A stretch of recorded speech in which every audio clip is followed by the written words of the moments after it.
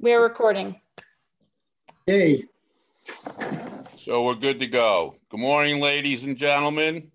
I want to thank you all for your attendance during the holiday season, our December meeting. And first and foremost, the review and approval of the December 10th, 2020 business meeting agenda.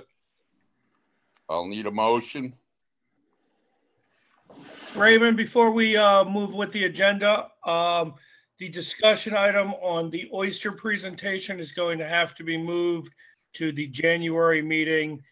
Jeff Kennedy of our shellfish program was double booked this morning, so we're going to have to strike 5C from the agenda. Okay, did everybody understand Jared? Raise your hand if you didn't.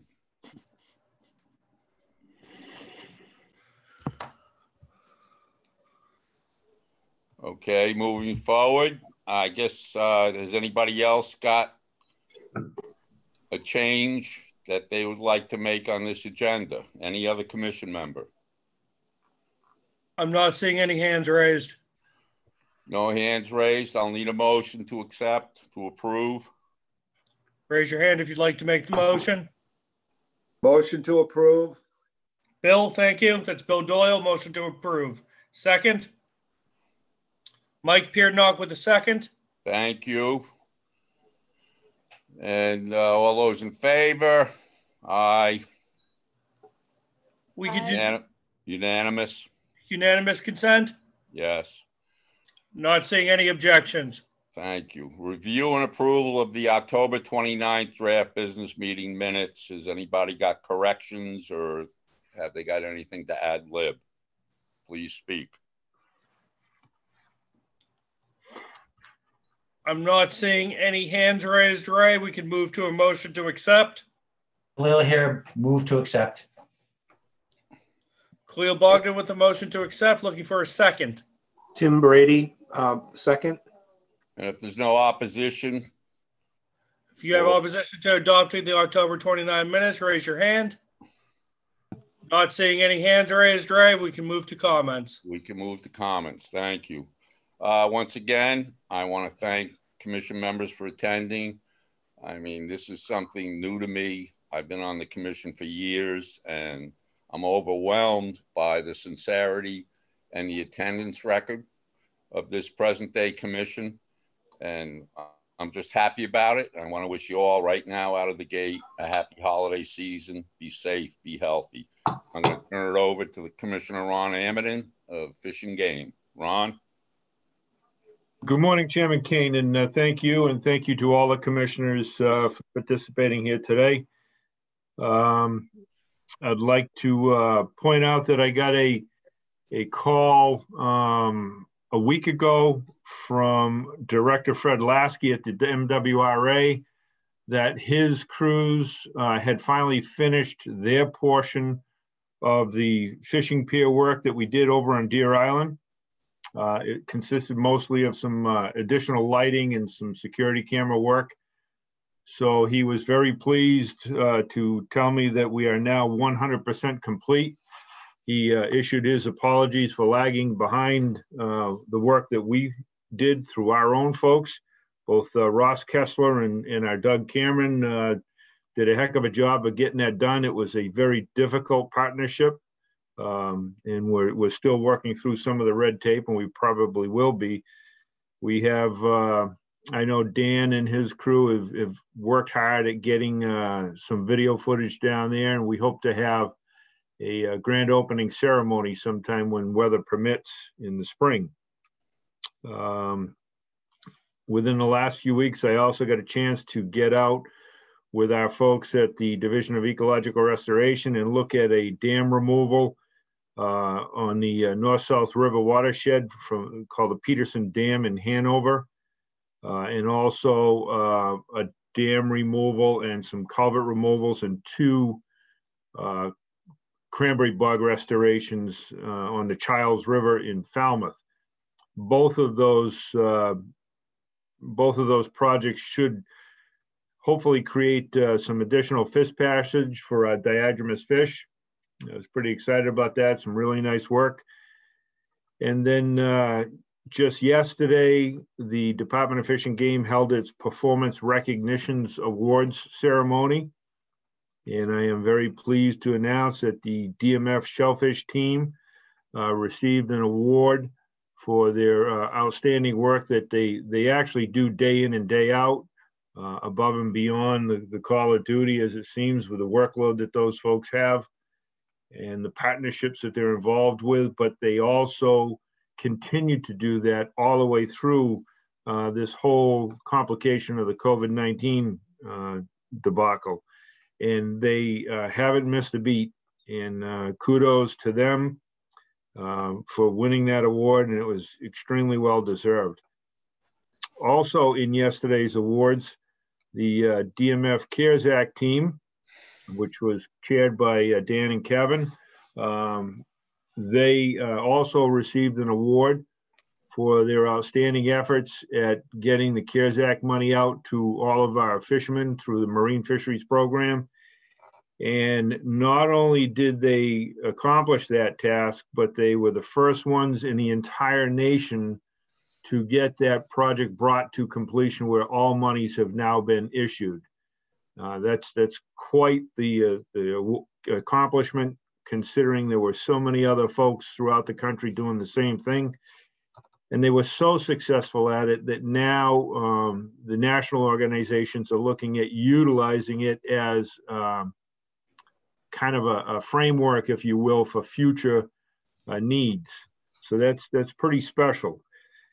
And because that is so special, they have also taken that award and been turned up to the governor's office, and they are now in line for the Manuel Carballo Award, which is an even more difficult achievement for excellence in public service. So good luck to them in that competition, and I am sure they will be very successful. Last but certainly not least, I would like to see if we could give a few moments to Deputy Commissioner Mary Lee King. She has a few words to say to us today. Mary Lee, are you on? Ron, I'm not seeing her in the list of attendees or in the panelists. I've texted her to see, but I have not heard back. Maybe she's having some computer issues, but I know she did have a few words for us today. I will text her and see what her availability is. Other than that, I want to thank the Commission and Chairman Kane for allowing me to have some time. Thank you, Commissioner Ron. And kudos, a loud applaud for Kevin and Dan to follow up with the awards they've received. And I know it was he's sharing his screen. Everybody on Dan's staff worked diligently, and I'm glad they are reaping the awards. So I will move along to the director himself. Dan? This is what they're showing you right now. That's okay. Let me. Thank you, Ray. So we have somebody talking in the background, Dan. They're not muting themselves. It looks like we have Mary Lee King here. Do we want to go to her comments first? Mary Lee King, Deputy Commissioner, please. Mary Lee, you're muted. We're just trying to get her set up. She's on her phone right now. I can mute her. Okay. Ray, would you like me to speak and Mary Lee can come in after? Yes, by all means. Okay. All right, I'll do that. Thank you. All right. Thanks, Ron, for those kind words on the CARES Act. Since we last met, we did cut the last of the checks, and we're pretty pleased with the outcome. I can't say enough about the talented team that I oversee, and the foundation of a lot of what we did was really about data and data analysts, Anna Webb, Eric Druskett. They were able to use all of the landings data that we have, all of the fishermen's reports, access VTR data from the federal government. So we really did our best to scale these payments in a way that was fair and was sort of gave more to the larger operations who suffered deeper losses. Part of this is really Paul Diodati's legacy when he went forward and he mandated 100% trip level reporting for all fishermen back about 10 years ago. And really, this is the fruit of that. And so anyway, so thank you to the team and thank you, Ron, for those kind words. The MSI task force, that's the Massachusetts Shellfish Initiative task force. We met last Friday for the first time in almost 20 months. For those on the commission who may not be familiar with it, this was a federal grant that was received by a group of folks, including us in a semi-involved way, but it was designed to come up with a shellfish strategic plan for Massachusetts, similar to what has been done in some other states, Connecticut, Rhode Island, some of the West Coast, Oregon, California, Washington all did one as well. And it's been a little bit rocky. The level of trust among some of the shellfish stakeholders is sometimes be a little thin.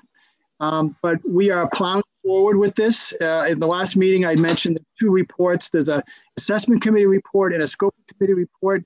I know they're long, but I would, anybody who's interested in shellfish, I'd really recommend you open those documents, especially the assessment report for those who don't quite understand, all that goes into managing shellfish at the state and municipal level with all the federal oversight that we deal with. So it's really a great document. So anyway, we met for the first time in a long time, and now we've got a strategic planning committee. Next meeting is Monday, and we are going to get this done before March, because we got a no-cost grant extension, and we are going to bring this over the finish line. It's one of my priorities. We met with the MassConch Association last month. This is a new association of members, and they are seeking to delay future gauge increases. They're unhappy with the results of our previous maturity study. They've contracted a university researcher to examine samples to challenge our size and maturity results. We have yet to see those results come back, but we said we'd certainly be willing to take a look what they came up with. Ron just mentioned the Deer Island Pier is completed, and we're really thrilled with that. That took about 1 year and 3/4. It's a beautiful structure, and I'm looking forward to that spring event. And we will be most likely by the new year. There'll be a video on our social media, channels or social media platforms to sort of tout not only the pier but the program. Trying to convince anglers about where the money goes. Obviously, it's a dedicated fund. 2 of our commission members, Khalil, who's chair, and Mike Pierdenok, who serves on that. That's a 5-member panel that oversees our programs and our spending. And having the oversight of members of the public definitely creates credibility and trust for this program. And so we want to further explain that with this video and highlight the new pier. The Striped Bass Commercial Fishery Committee, a subcommittee of this commission, is going to meet Monday, December 21st with their first meeting. We'd like to look at some proposals for this upcoming year, 2021, as well as some longer term plans for maybe how to manage this fishery in the longer term. Things that we can do for next year would be minor tweaks, such as, the days open, for example, is kind of low hanging fruit for me. We need to find a way to kind of untether this fishery a little bit to allow it to take more of its allocated quota. And so I'm interested in participating with the subcommittee to have a conversation about that. And then the last thing I want to mention is we did extend as of last night, the 2020 commercial permits through the first month of 2021. This reduces the stress on everybody to get their permits renewed by New Year's. We're doing this, it's not routine, but it does happen depending on the workload of how quickly we can turn around applications. We do have staff working in Boston now. Some of them, they're in isolated locations. The Boston office is very, very, very lightly staffed. The only people that we have in there on a regular basis are those opening the mail where there's permit renewals, and of course checks. We aren't comfortable having people telework or work at home if it means taking checks or money orders or cash home. So that work has to be done in the office. So anyway, we've sent out a notice to all of our commercial permit holders. We're putting it out on our social media as well. So fishermen are going to have another month to renew that permit. So Ray, that's all I have. I'll take any questions from the commission. Questions for Director McKiernan, please raise your hand. Not seeing any questions, Ray. Okay, let's move back up to C. Is Deputy Commissioner Mary Lee King on? I just wanted to. Good morning. Good morning. Sorry, my iPad wasn't working, so I'm doing it on the phone. I just wanted to announce that after over 40 years in state government, I am retiring at the end of the year. And that's really my announcement. Well, congratulations, Mary Lee King. 40 years of public service is a long time. God bless you. It certainly is. Have you got anything else you want to mention? No, that was really it. Just I wanted to let the MFAC members know that I am retiring. Well, I wish you Godspeed. I wish you good health. Thank you. Has any other commission member have anything to say to Mary Lee King, please? I do. Khalil Bogdan here. I want to congratulate you, Mary Lee, for making that decision. I know what it's like to make a decision to retire from a profession. It's not easy, but yet it's another chapter in your life. You're going to turn another page. You're going to turn another corner, as all the expressions go, and you're going to move on and enjoy your retirement. 40 years is quite an achievement. There's a lot of knowledge, a lot of background, a lot of history that's tied up in your mind. And I imagine you have a lot of stories to tell and to talk about with all the different politicians. And I just want to congratulate you in the short period of time that I've known you. I've come to respect you for who you are. And I want to thank you for everything you've done. Thank you very much, Khalil. It will be fun to spend time. I have 4 grandchildren. So I'm looking forward to spending a lot more time with them. Mike Piernock? Thank you. I'll second what Khalil said. And Mary Lee, thank you for your years of service. I'm sure you're not going to miss the phone calls at 11 o'clock at night, 3, 4 in the morning, and so on. So the best to you and your family, and kiss and hug those grandchildren, and enjoy the holidays. Thank you once again for your service. Thank you, Mike. Bill Doyle.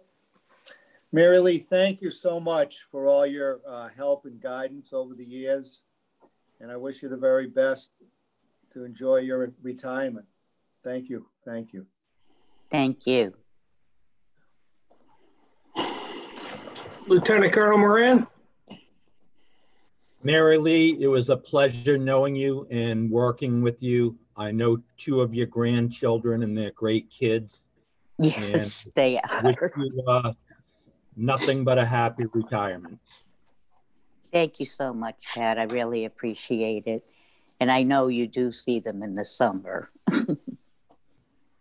Hi, Mary Lee. It's Tim Brady. I'm sorry if I stepped on anyone, but have a great retirement. I'm happy for you. I'm happy that you're able to enjoy those grandchildren. We were lucky enough to welcome our first grandchild this spring, so and we're loving it. But really appreciate all the work that you've done with us, guiding us, and it's been I think it has been a big help to me learning the process. This is the first state commission I've ever served on, and we appreciate so much having someone who's got who always had our backs on this. Thank you. Thank you very much. I appreciate the comment. Dan? Yeah, congratulations, Mary Lee. We really wish you well.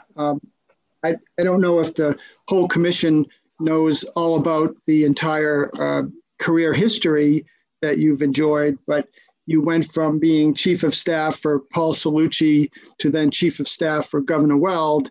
And I'm just wondering, as you worked on probably a wide array of issues across state government, if there's anything that in the marine fisheries realm that kind of stuck with you while you were in that executive branch role, almost, so close to the seat of power. If there's anything that any story you'd want to tell about something marine fisheries related, like anything, that because we don't always see, what happens at the governor's office level about some of these issues, or even anything on the environmental or fishing game side. Do you have any memories? Yes, actually. The one thing that I really worked on was establishing the wreck fishing fund, where the feds were going to charge us a much higher amount, but they were then going to take all the money. So we were able to work through the details, and it was passed, the only state, it was passed unanimously in both the House and the Senate and signed by the governor. So that's one. I think, unfortunately, when I was in both lieutenant governor and the governor's office, the most difficult part was literally going from one meeting to the next, to the next, to the next, and trying to keep it all straight. But it's been a very good journey, if you will. And I appreciate the question. Thanks. Thank you. Mr. Chair, I'm not seeing any further questions or hands raised. Okay, thank you all for your comments. To Mary Lee King, thank you, Mary Lee. And Thank you. I'll chat with you over the holidays. Sounds very good. Thank you very much. Moving on to law enforcement. Who's on today? Lieutenant Bass, Major Moran, Colonel Moran. Yeah, this is Lieutenant Bass. I think I'll grab this. But first, before Mary Lee leaves, that's congratulations.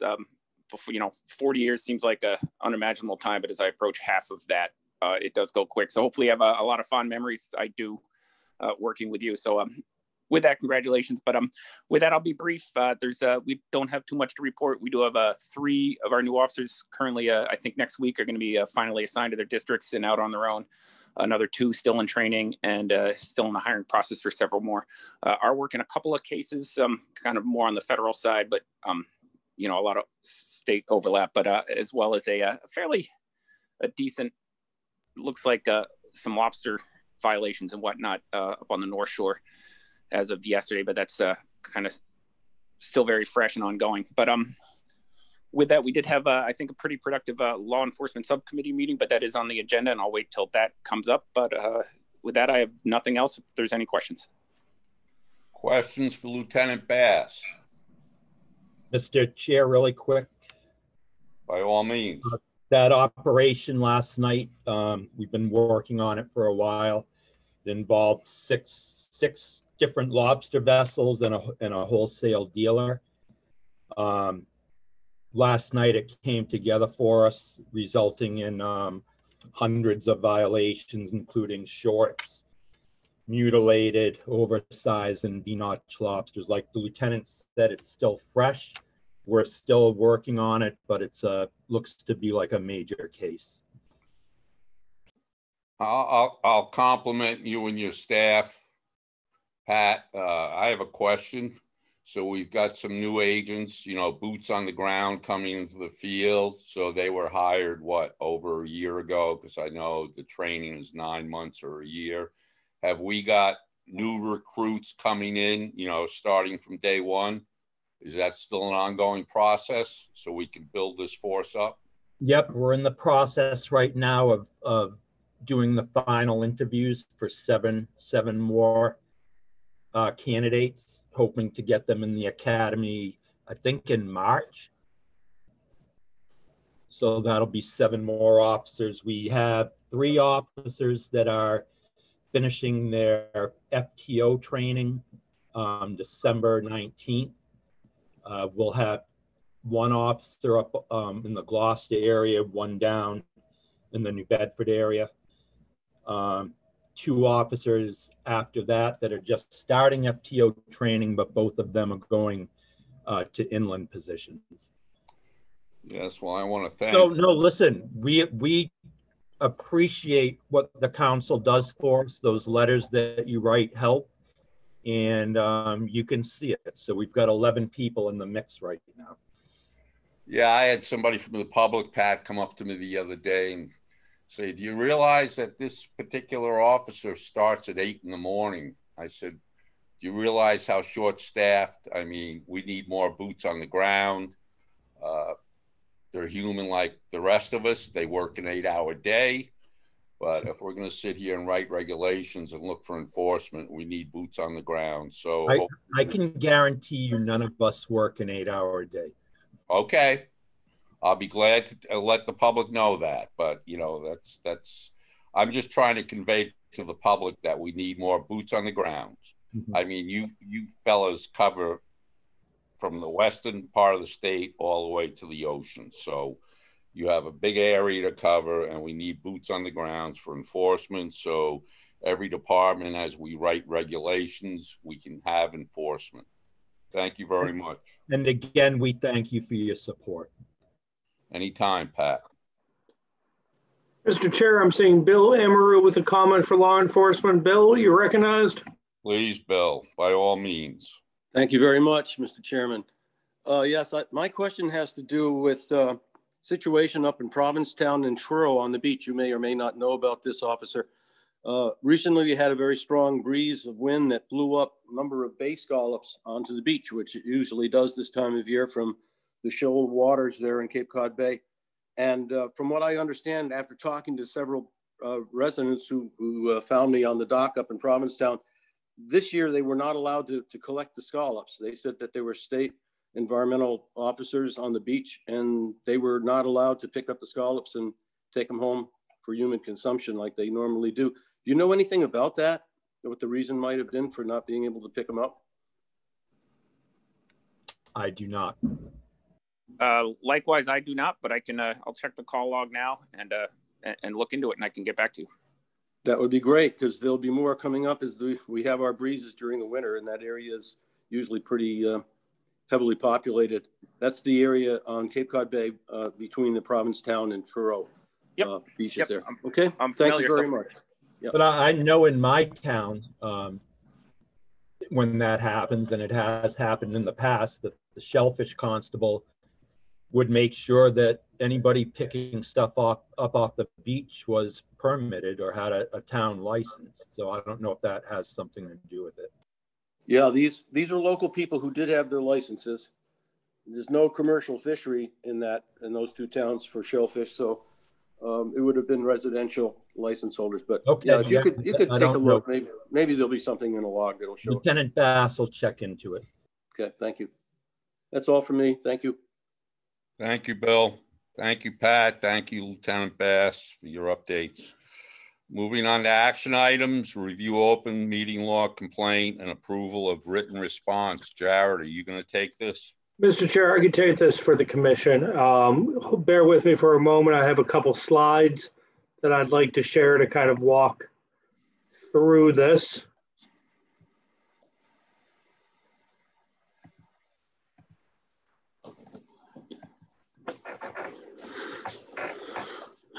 Okay.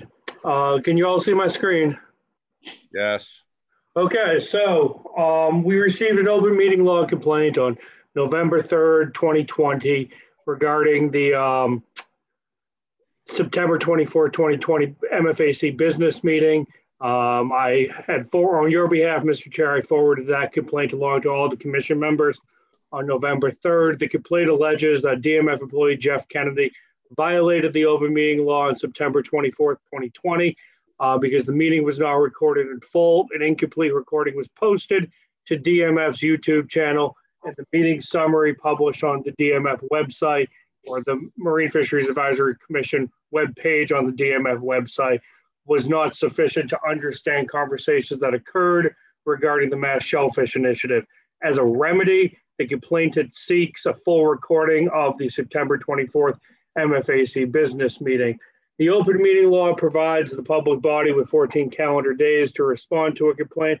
On your behalf, I appealed to the Attorney General's office on November 4th, 2020 to extend the complaint response deadline to Monday, December 14th, 2020 to allow the commission to review the complaint at this December 10th meeting. You should have all received a draft response to this complaint as well as the complaint itself. So at the end of this presentation, we can have a discussion. And Mr. Chair, I'd be looking for the commission to vote up a draft letter or task me to amending a draft letter to be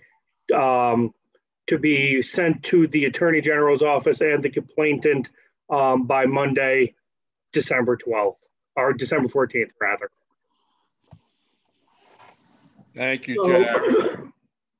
I'm sorry, Mr. Chair? Yes. Okay. So the open meeting law requires that a public body like the Marine Fisheries Advisory Commission publish meeting notices that contain the meeting date, time, place of meeting, and sufficiently describe the topics that the chair anticipates to be discussed. These notices have to be published on the website of record, which is the Marine Fisheries Advisory Commission's webpage on the DMF website, and need to be filed with the Secretary of State. Both must occur 48 hours prior to the meeting. The open meeting law also requires that the Marine Fisheries Advisory Commission provide accurate meeting minutes that include a list of all public body members absent or present, a summary of each discussion had, and the exhibits used at the meeting. Under the open meeting law, remote meetings are typically not allowed. However, Governor Baker has signed an executive order suspending certain privileges of the open meeting law during this pandemic to allow for remote meetings of public bodies. The executive order allows for these remote meetings provided the public is given an adequate alternative means of attending the meeting. So our compliance with the open meeting law for that September 24th meeting, the business meeting was conducted in accordance with the open meeting law. The agenda was published establishing meeting time, date, and topics to be discussed. It was filed with the Secretary of State and published on the website of record on September 18th, 2020, meeting that 48-hour requirement. Additionally, the draft business meeting minutes provided a list of members, public and present and absent, summarized all topics of discussion, and provided a list of materials and exhibits used during that meeting. Those draft meeting minutes were made publicly available on October 23rd, 2020. They were approved by the commission at their October 29th business meeting and were published on the website of record and made publicly available on October 30th, 2020. Additionally, that September 24th, 2020 meeting was held via Zoom. Zoom provides real-time audio and video teleconferencing access to the public. Public access was not interrupted during the September 24th meeting, thereby complying with Governor Baker's executive order. Our suggested response to the open meeting law complaint: the complaint is erroneous. The open meeting law was not violated. The open meeting law does not require that a public body meetings be recorded.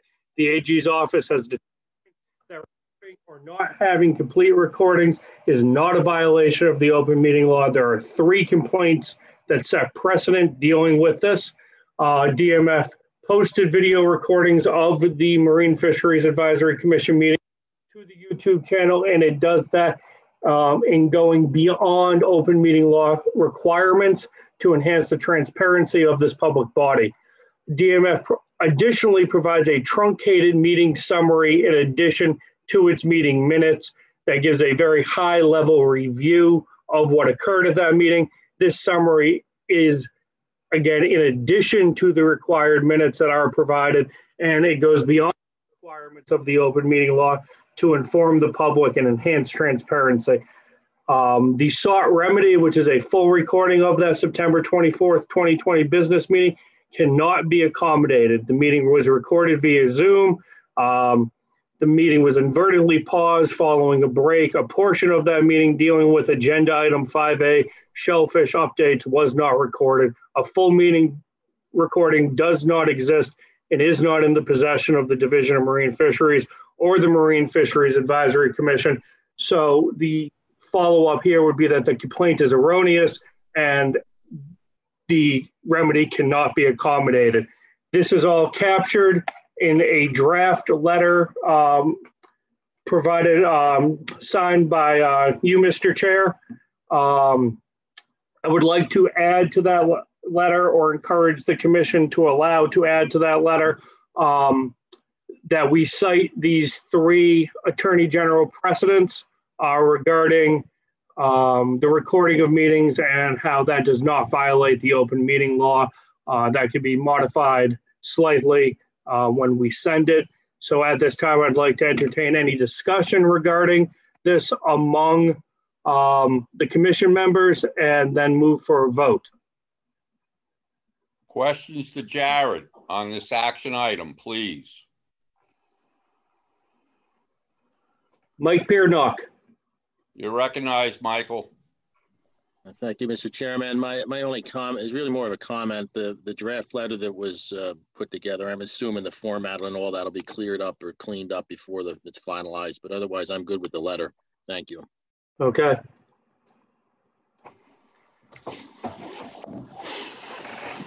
Anyone else? I'm not saying anything else, Mr. Chair. I'd like to have you move for a motion to approve the letter as drafted, but amended to include reference to past precedent. Well, ladies and gentlemen, who'd like to make a motion? I'll make the motion. Bill Amaru with a motion to approve the draft letter. I need a second. Suki Sawyer with a second. Thank you both. We can move to a vote by unanimous consent, Mr. Chair. Yes. Am I seeing any objections? I'm not seeing any objections, Mr. Chair. I will circulate a final letter to the commission, to the complainant, and to the Attorney General's office likely tomorrow. Jared, thank you for your diligence. You're welcome, Mr. Chair. Give me a moment. I'll pull back up the agenda for you. There you go. Okay, second action item, period 1, summer flounder trip limit increase. Okay, Ray, this is a proposal to use the in-season adjustments in kind of a preseason way. We know from last year's winter fishing performance that we didn't take the full allotment of the quota that we usually set aside for that period. And the memo itself that Nicola contributed to has a description of how this year's quota is actually going to go up even a little higher. And we're urging the commission to approve an increase from 1,000 pounds to 2,000 pounds to allow the offshore fleet to fully utilize the quota. We've gotten some support from the offshore fleet as well as some dealers. We've also gotten some letters in opposition, primarily from the inshore fishery, who believe that allowing offshore fishing is somehow to degrade inshore fishing opportunities. But we think it's appropriate and responsible for us to allow the commercial fisheries to fully utilize the quotas when they're available to the Commonwealth. Nicola, do you want to go over any of the details of the quota changes that are in the works through the Mid-Atlantic Council? Sure, Dan. Good morning, everyone. I have a couple of slides that just provide a little bit more information on the quota increase that we are anticipating having. As the memo describes, it comes from two separate actions, which are pending final approval from NOAA Fisheries, but are anticipated to be published any day now, really. So there is both a coastwide quota increase of about 8%, and then also the implementing regulations for Amendment 21, which changes the state-by-state allocation structure, is expected to be in place, and that reallocates any quota that's above 9.55 million pounds. So collectively, that should increase our quota 29%. Next slide. So taking one at a time, the coastwide quota increase is coming not from a new stock assessment of summer flounder, but from a revision to the Mid-Atlantic Council's risk policy, which is allowing a slightly higher probability of overfishing, predominantly for stocks that are assessed to be above their biomass target. So this graph shows you the previous risk policy in the blue line, and the revised risk policy in the dotted line. And so you can see that as biomass increases, the ability to, the acceptable probability of overfishing is just a little bit higher. That vertical line is the B over BMSY for that's projected for summer flounder next year, which is 0.88. So the council's new policy allows the probability of overfishing to increase from 0.34 to 0.39. And this is what's leading to that 8% increase in the quota for next year. Next slide. And then Amendment 21, essentially what it does is it leaves the current state-by-state allocations in place for any coastwide quota amount up to 9.55 million pounds. So for Massachusetts, that's 6.82%. And then any coastwide quota that is above that 9.55 million pound trigger is allocated in the percentages on the far right. And it's basically split evenly at 12% for all the states except for the three that are essentially de minimis states. So the states in green are all the states that get an increase under this new approach. And we essentially are taking some small amount of quota away from Rhode Island, New Jersey, Virginia, and North Carolina. Next slide. And the rationale for that amendment has a lot to do with the changing spatial distribution of summer flounder. And as just an example, this is some plots of vessel trip report data from the commercial fleet. On the left, it's 1994 to 2000 averages. The darker colors are associated with higher levels of catch. And then on the right hand, it's a more recent averaging from 2011 to 2015. And you can see that it's kind of truncating on the southern edge and being focused more in the southern New England, mid-Atlantic area. So that reallocation amendment responded to trends like this and trying to provide additional access to states that are seeing an increase in availability. Next slide. And so for Massachusetts, we were initially expecting to have a commercial quota for 2021 that's about 785,000 pounds. If only the coastwide quota were increasing, we'd get another 65,000 pounds or so. But due to the reallocation amendment, it's over 200,000 additional pounds of quota. So really the bulk of this quota increase, about 3/4 of it, is coming from reallocation of quota that would only be landed in other states. So based on this increase in Massachusetts of 29% and wanting to allow our fleet to capitalize on the reallocation amendment, we'd like to have increase the trip limit in the winter period to 2,000 pounds in order to hopefully achieve the period 1 fisheries target, which is of 30% of our annual allocation.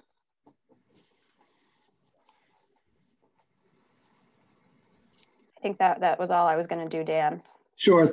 So I'd like to take a moment and just say how historically significant this is, because I can recall 10 plus years ago when people in our state and within our commission, within our agency, started to talk about this and demand that these kinds of actions take place, because it was clear there was a geographic shift in response to ocean warming of these species. And Nicola, you'll be probably talking about black sea bass next month after your meeting next week.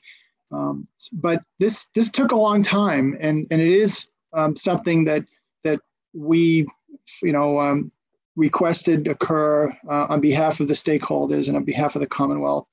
And this is a piece of good news, I would say. Mr. Chair, I'm seeing a question from Bill Amaru. By all means, Bill Amaru, you're recognized. Bill, you're muted. Okay, how about now? You're good. Thank you. It's not a question, it's more of a statement, very much in the same light as the one that the director just made concerning how important this observation of quota increase means to the industry. We've waited several generations to be able to say that we're actually going to get something back for the tremendous sacrifices that the trawl and other fleets have made in reducing their pressure on fluke. And now we have something substantial to look at. I'm very, very proud and very pleased to be able to say I support this wholeheartedly.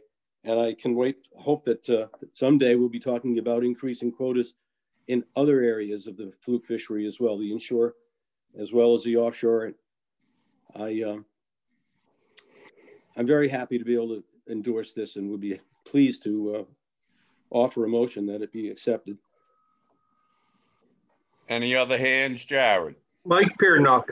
Michael, you're recognized.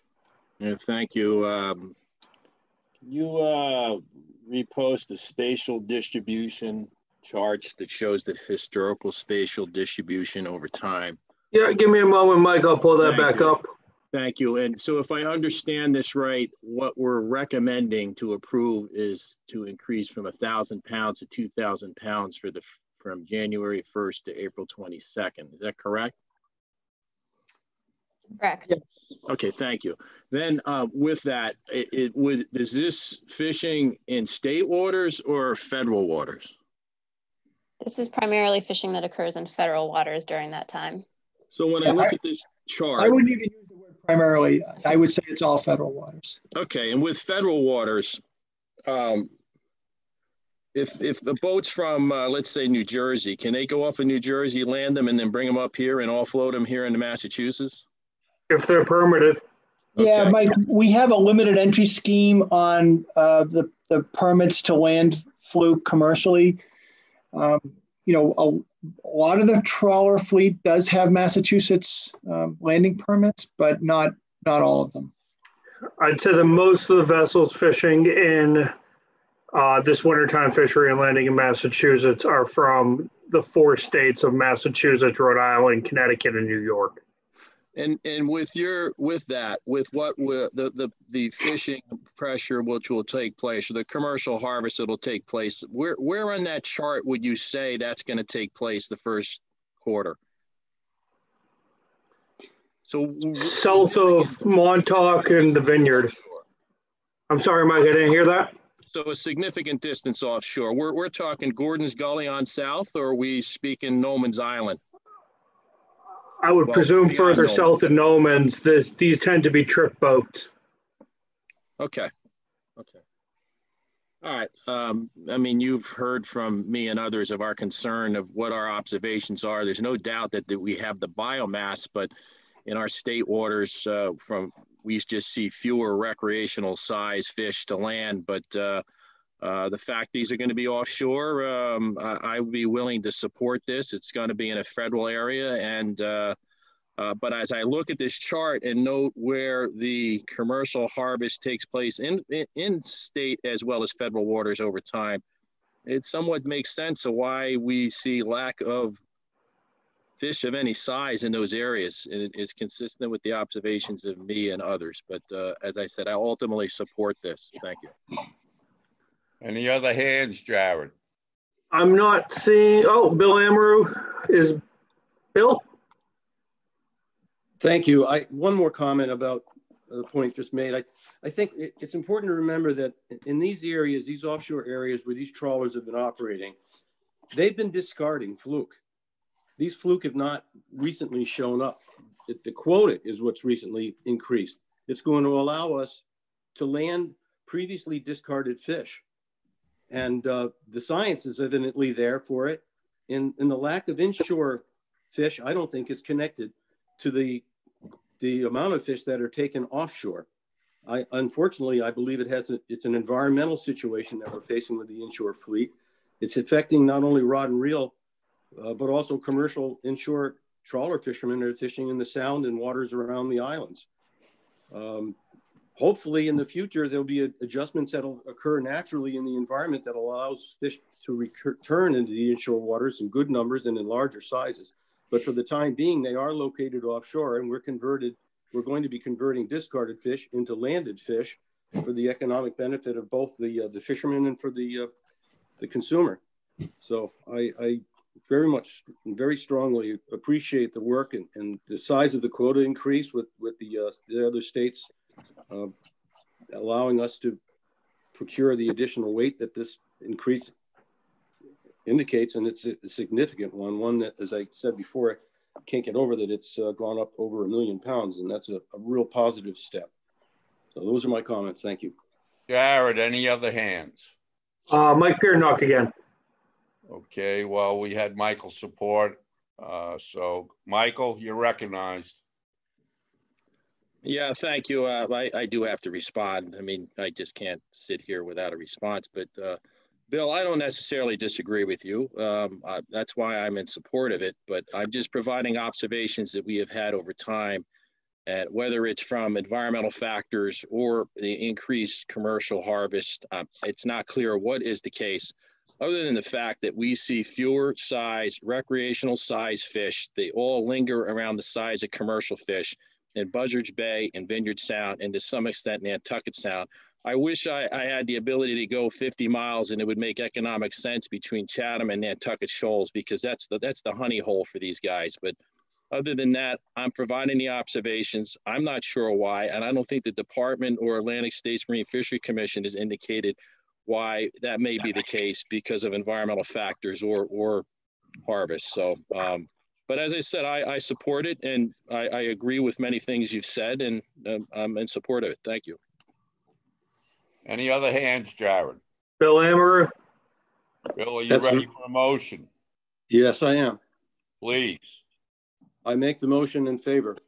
All right, we have a motion in favor to adopt. I'm looking for a second. Second.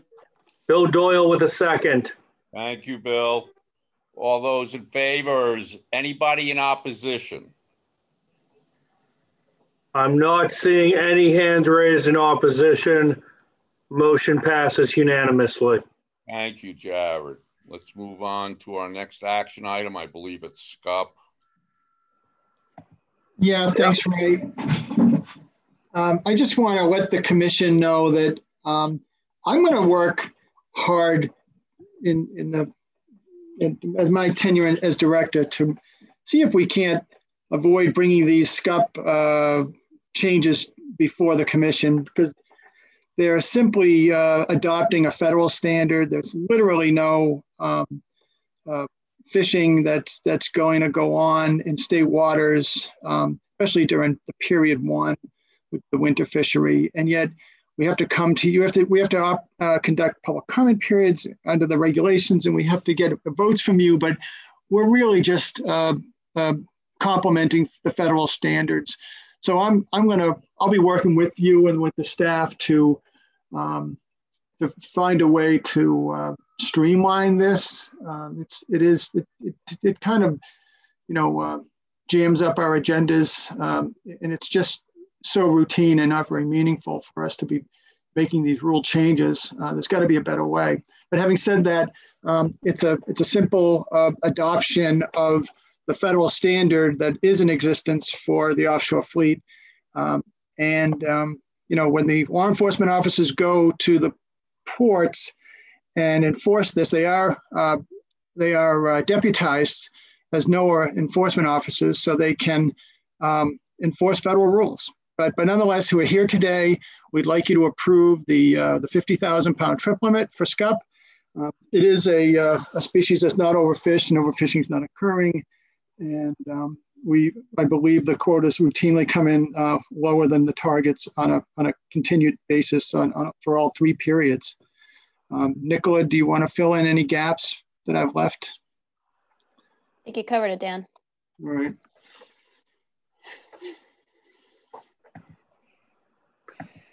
So let's come back to the action item. You've heard Dan's rationale. Mr. Chair, I'm seeing a question from Suki Sawyer. Suki, you're recognized. Not a question, Ray, just making a motion. Okay. Thank you. All right, we have a motion. Is there a second? Second. Seconded by Shelley Edmondson. Thank you, Dr. Edmondson. Is anybody in opposition to this motion? I'm not seeing any votes in opposition. Motion carries unanimously. Thank you.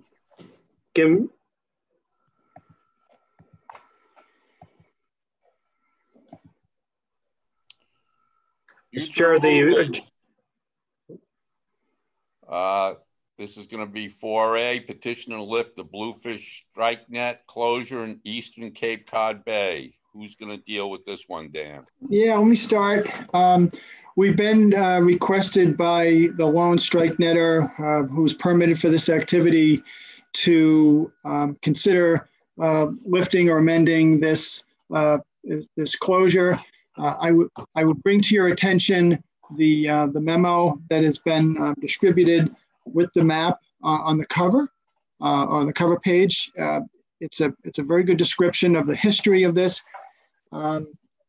It's a really interesting history, and I think Phil Coates is listening in, and I have to say that I spent some time up in the lonely office by myself a couple of weeks ago, and I was researching back to this time period and these actions, and it was really amazing what I saw in terms of the amount of public, I'll call it discourse, but a lot of arguing back and forth about future management of the bluefish fishery. There was perceptions and maybe reality of a growing gillnet fishery. The agency did its best to, place, Solomon cutting the baby in half, so to speak, and we wound up with a whole set of rules, and one of them was limited entry on gillnet permits. We also have a whole suite of rules about the bluefish gillnetting, and this particular closure was done, I think, in a second iteration of the regulation of this activity to minimize the interactions between recreational, especially charter boat operators in southeastern Cape Cod Bay. What's really interesting about the time period back then is that this was a time when the striped bass fishery was at its lowest point, and bluefish was the #1 target for the recreational fishery.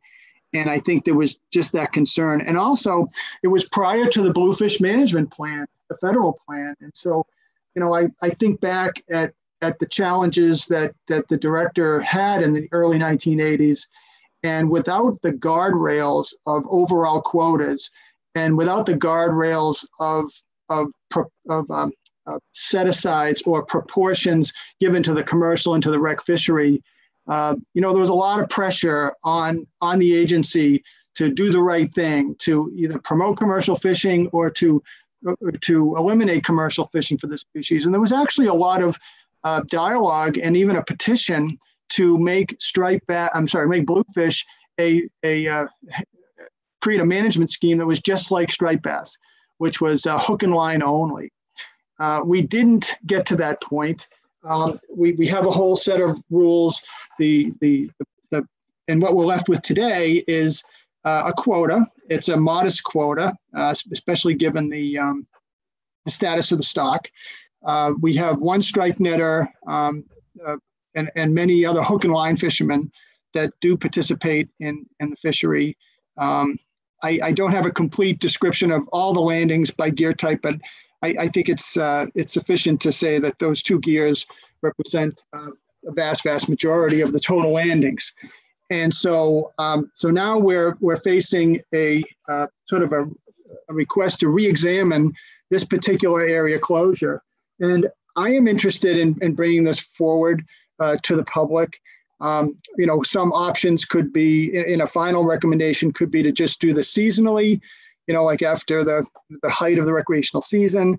It could be to just redraw the lines, but I would like to see the opportunity for these quotas to be filled, you know, for the good of the seafood industry. I know that the fish that comes in that particular gear is really a select product. I see it in Whole Foods for some pretty high price per pound because it is such high quality.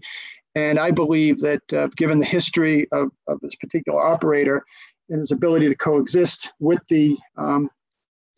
his fellow fishermen in the area, I think that this could be done.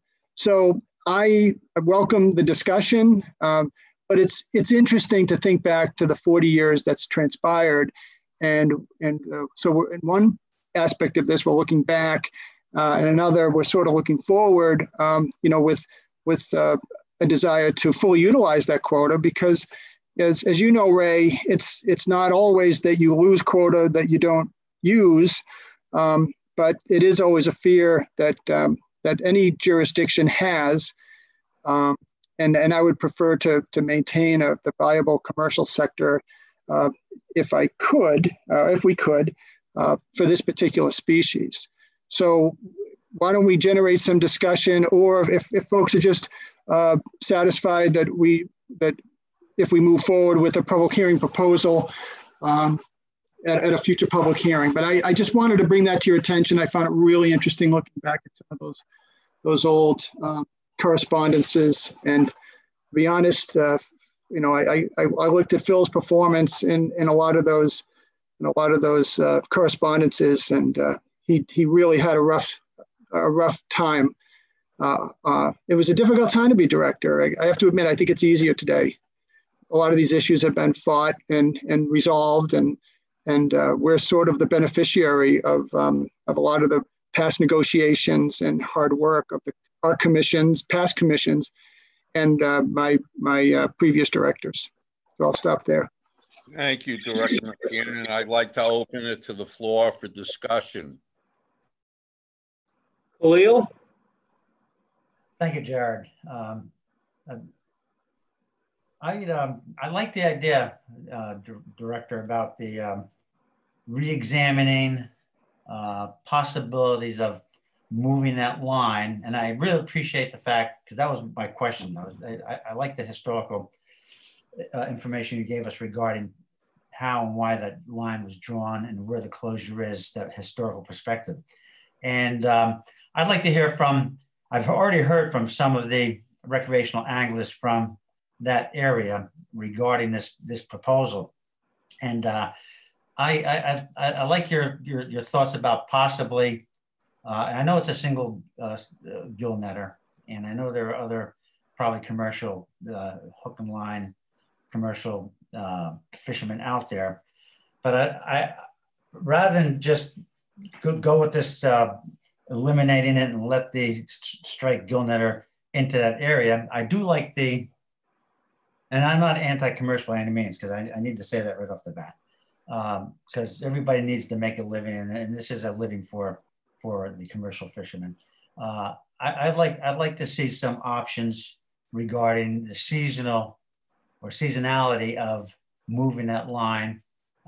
When I like the idea of what if the recreational anglers are less active, allowing the gill netter to come into that particular area. So I really like that, and I think we need to continue this discussion rather than saying this is the way it's going to be. I like the idea of the variations of the line being drawn during certain times of the year. Thank you. Thank you, Khalil. Mike Peardon.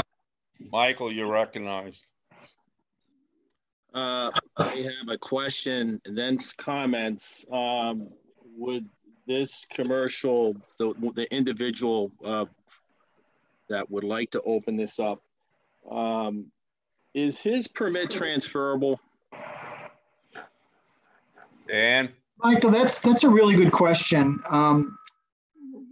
I can recall a time when the commission requested the agency at a meeting, I think over 20 years ago, to retire those permits, but we can't find anything on the record. And I think it's an open question. Like I would say it may be, but I'm willing to listen. But okay, if you could look into that, please. Well, Mike, we have, and we can't find anything that matches one of our memories. Sure. That the commission had requested that not be transferred. But so anyway, I think it's an open question, and I think it's something that the commission might want to have a discussion about. Sure. In response to the request, a number of different charter boat captains from the Cape and the South Shore that significantly rely in this area have reached out to me, as well as recreational anglers. You know, it's interesting to note what you indicated as the hoops and the concerns and the hurdles that had to be overcome back when this came up a number of years ago. Because in a sense, really nothing's changed. It is the same. That the fleet that relies on that, 20 to 30 charter boats rely on that significantly throughout the entire season. And you know, no doubt that recreationally it goes down after Labor Day, but for the for-hire fleet, those 20 to 30 boats are still out there all the way into November. And it's a combination of two things. It's for the charter boat fleet, lots of them that just do striped bass and bluefish, they rely on one or the other. That's the place you go to get bluefish to save the day. And whether that's in the summer months or whether that's in the fall, that's what they rely upon for that, in addition to getting bait for catching commercial bluefin tuna. So I'm not sure where those are concluding that it drops off during the fall months. It is not the case. And there's a significant amount of boats that do rely on it. Now, there's two things also to note that are similar to a repeat of history, is that we now have the slot limit for striped bass. We used to be able to catch 2 per angler per day. We're down to 1 with a slot limit. We're relying more on bluefish to save the day. And there's those boats, as you know, that's all they do is bluefish and striped bass, and they got to rely on one of the others. So there's a lot of similarities now as we had back then. Now, all the old timers that have been around, I wasn't around when this went into place and been fishing for years. They do have the utmost respect for the petitioner. He's a nice guy and so on. And he is very respectful when he's on the water to make sure there's not a conflict. But the truth is, what happens is that if we go there or recreational or for-hire fleet go there and land bluefish and we see him there, he comes in the afternoon, he lands them, and they're gone. And there's no fish there for the next 2 to 3 weeks, if at all they ever return. So that was also one of the concerns if you did permit them in there. Well, ultimately, this is a repeat of history. I really don't see much different, other than there seems to be a misinterpretation and misrepresentation in here that it's not used, and it is still significantly used by the for-hire fleet all the way through November. And it's an area they rely on. And as I said, many have reached out to me and they're adamantly against it. And I thank you for the time. Thank you. Thank you, Michael. Any other hands, Jared? Bill Lamoureux. William, you're recognized. Thank you, Mr. Chairman. Well, I stand in support of Tom Smith's letter to the division about changing the line or eliminating it. Personally, if it were up to me, I would call for it to be removed totally. The difference between the fishery as it stood in 1980, when the permits were first issued, and Tom started fishing in 81, to what it is today is so much different. It's to almost be not even in the same category. He's a single boat that fishes one net, and it's been mentioned how conscientious and how well-liked Tom is. And his need for access as the fishery has evolved and changed, it only seems to make sense to me that this one boat with one net, highly respected by the local fleet. I don't know of a single charter boat out of the fleet of Rock Harbor who would oppose Tom's ability to access these areas. He would purposely be away from the area where the boats are trolling for bluefish or fishing for them. I support it strongly, and I hope that the Commonwealth will see that the differences between the reasons this area is established and the reasons that it needs to continue today are simply light years apart. By the way, Deanna, I don't know if it's going to be any help to you or not, but according to what Tom has told me, his permit will dissolve when he leaves the fishery. It will not be transferable. So that's what he understands it to be. And yeah. I don't know about the the ability to access the actual documents that'll prove that, but I've asked him about it. We talked about this at some length, and that was his comment to me. So anyway, with all due respect to the charter boat fleet, and I understand that everybody is up against it these days with the conditions that we're fishing under as things rapidly change environmentally. I don't want to see anybody not have an opportunity to provide fish to their customers, but I really don't think that Tom's one net fish the way he fishes conscientiously away from the boats that are targeting fish in certain areas will have any impact whatsoever. Thank you, Bill. Any other hands? Jared. I'm not seeing any other comments, Mr. Chair. Hello, this is Tim Brady. Oh, hi, Tim. Hi. If I may, I hope I'm not stepping on anybody. Yeah, I would echo what Mike Perdinock said.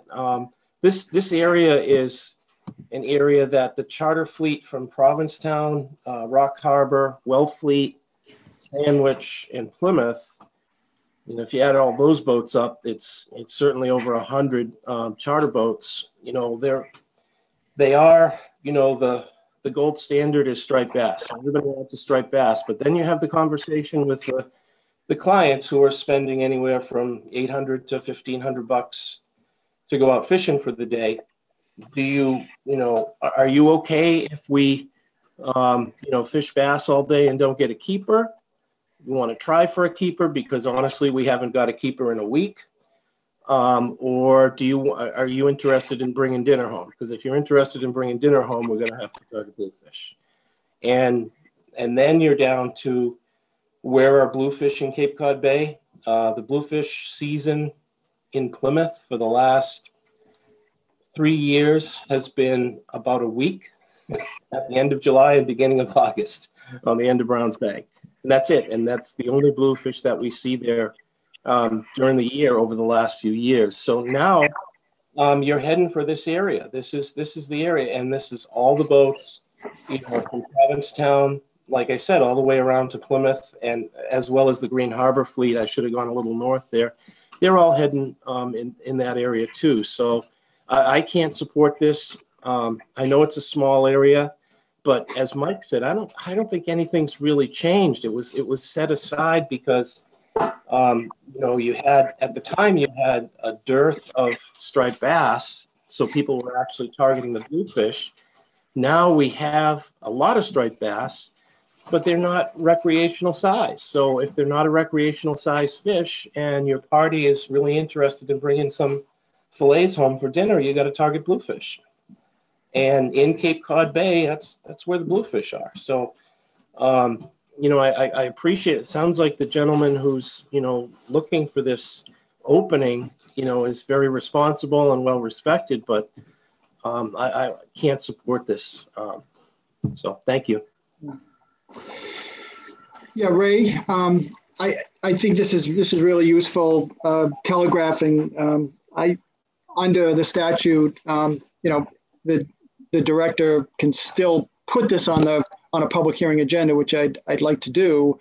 I don't feel that this would need to pass like a preliminary vote by the commission in order to go forward. I do feel we should take this out, but I would like to address what's changed What's changed since the early 80s is there's a bluefish management plan now, which means we have a state quota. We didn't have a quota back then.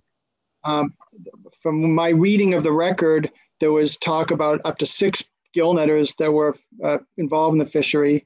And now we are down to the single. And striped bass is far more abundant. And I think that the slot, the number of fish that's going to be available to the rec sector between 28 and 35 inches is expected to be far more abundant this year. And to back me up on that, I would turn to Mike Armstrong to see if he has any comments on what the rec striped bass fishery would see this year for abundance in the slot. Michael, you're recognized. Okay. The 2011 year class, let's see, will be 9, 10. So they'll be in the slot this year. I think we're going to see more slot fish. There was a whole lot from the 2015 year class that are just shy.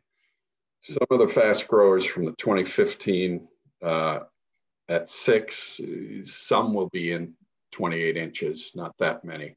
But over the next couple of years, the number of fish in the slot will grow because of the 2015 and 2014 actually was pretty good too. So whereas we heard over and over, there wasn't a lot of slot fish this year, I think you're going to see more. There's just going to be, from those 2 year classes, I think better fishing in the slot. Thank you, Mike. So Mike Bearnock. Oh, sorry, Mr. Chair, but Mike Bearnock has his hand raised. Michael, you're recognized. Thank you, Mr. Chairman. Thank you, Mike. Thank you, Dan. You make some good points. I mean, last year, those fishing in this area, you had a good 2 weeks where you had fish that were in the slot limit. And then that's where the rest of the year, there was nothing but small ones where, when I say fish, striped bass, where we had to rely on that bluefish to put food on the plate or get food for those that are on the charters, as Tim Brady had pointed out. That's important.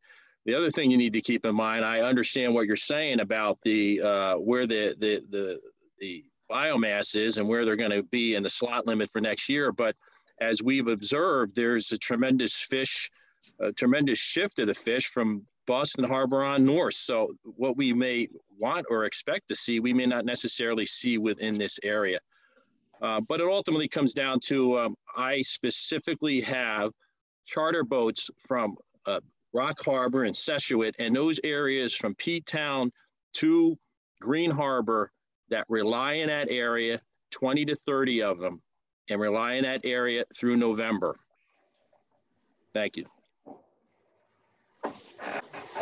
Any other hands raised, Jared? I've seen Khalil raise and unraise his hand, so I'm not certain if he has a follow-up question, but Khalil, if you do.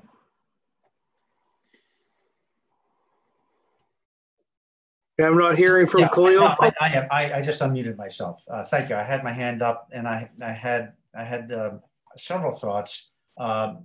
Director, are you considering taking this out to public hearing? I heard you say that. And I can't, I lost my thought. Let me come back if I do. Let me come back. But I'm curious as to whether or not this item would be going out to public hearing. Yeah, I would like to take it to public hearing. I think an interpretation of the statute says that I think this conversation is kind of a courtesy to so you all can understand like what the issues are and give us your initial thoughts. The statute says, that an interested party, a citizen, can petition the director, and then the director goes out to public hearing with the items that I believe under our current interpretation of the statute, I could renege, I could like refuse to take it out to public hearing, but I'm I'm predisposed to wanting to take it out to public hearing. The commission's role would be to reject or accept my proposal after public hearing.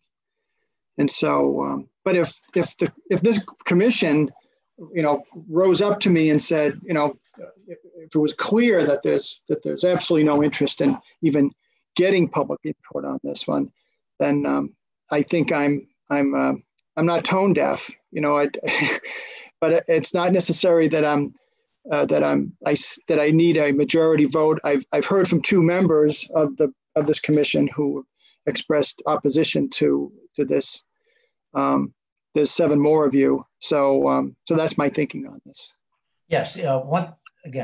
Thank you. Once again, what we're doing is we're affecting someone's livelihood. I hate to think that we would be inhibiting or prohibiting someone from making a living through the fishery, and it goes both ways. It's, we have the commercial, we have the charters, and we have the recreational anglers, and then we have the gill netters. And once again, we got to have a conundrum where we have a meeting where one wants something and the other doesn't want something. And I would like to see, and I'm going to go back to your statements about flexibility in moving that line over different periods of time. And I understand what Mike Piardnak was saying about the fishery still exists in November. And more than likely the people who would be charging those fish in November would be the charter boats. And I really like to see a compromise. I don't want to exclude anybody from making a living, but also I don't want people interacting or interfering with other people's businesses. So I like the idea of a moving target regarding seasonality to this line. And I think that should be examined a little bit closer. And I do firmly believe that this should go out to public hearing.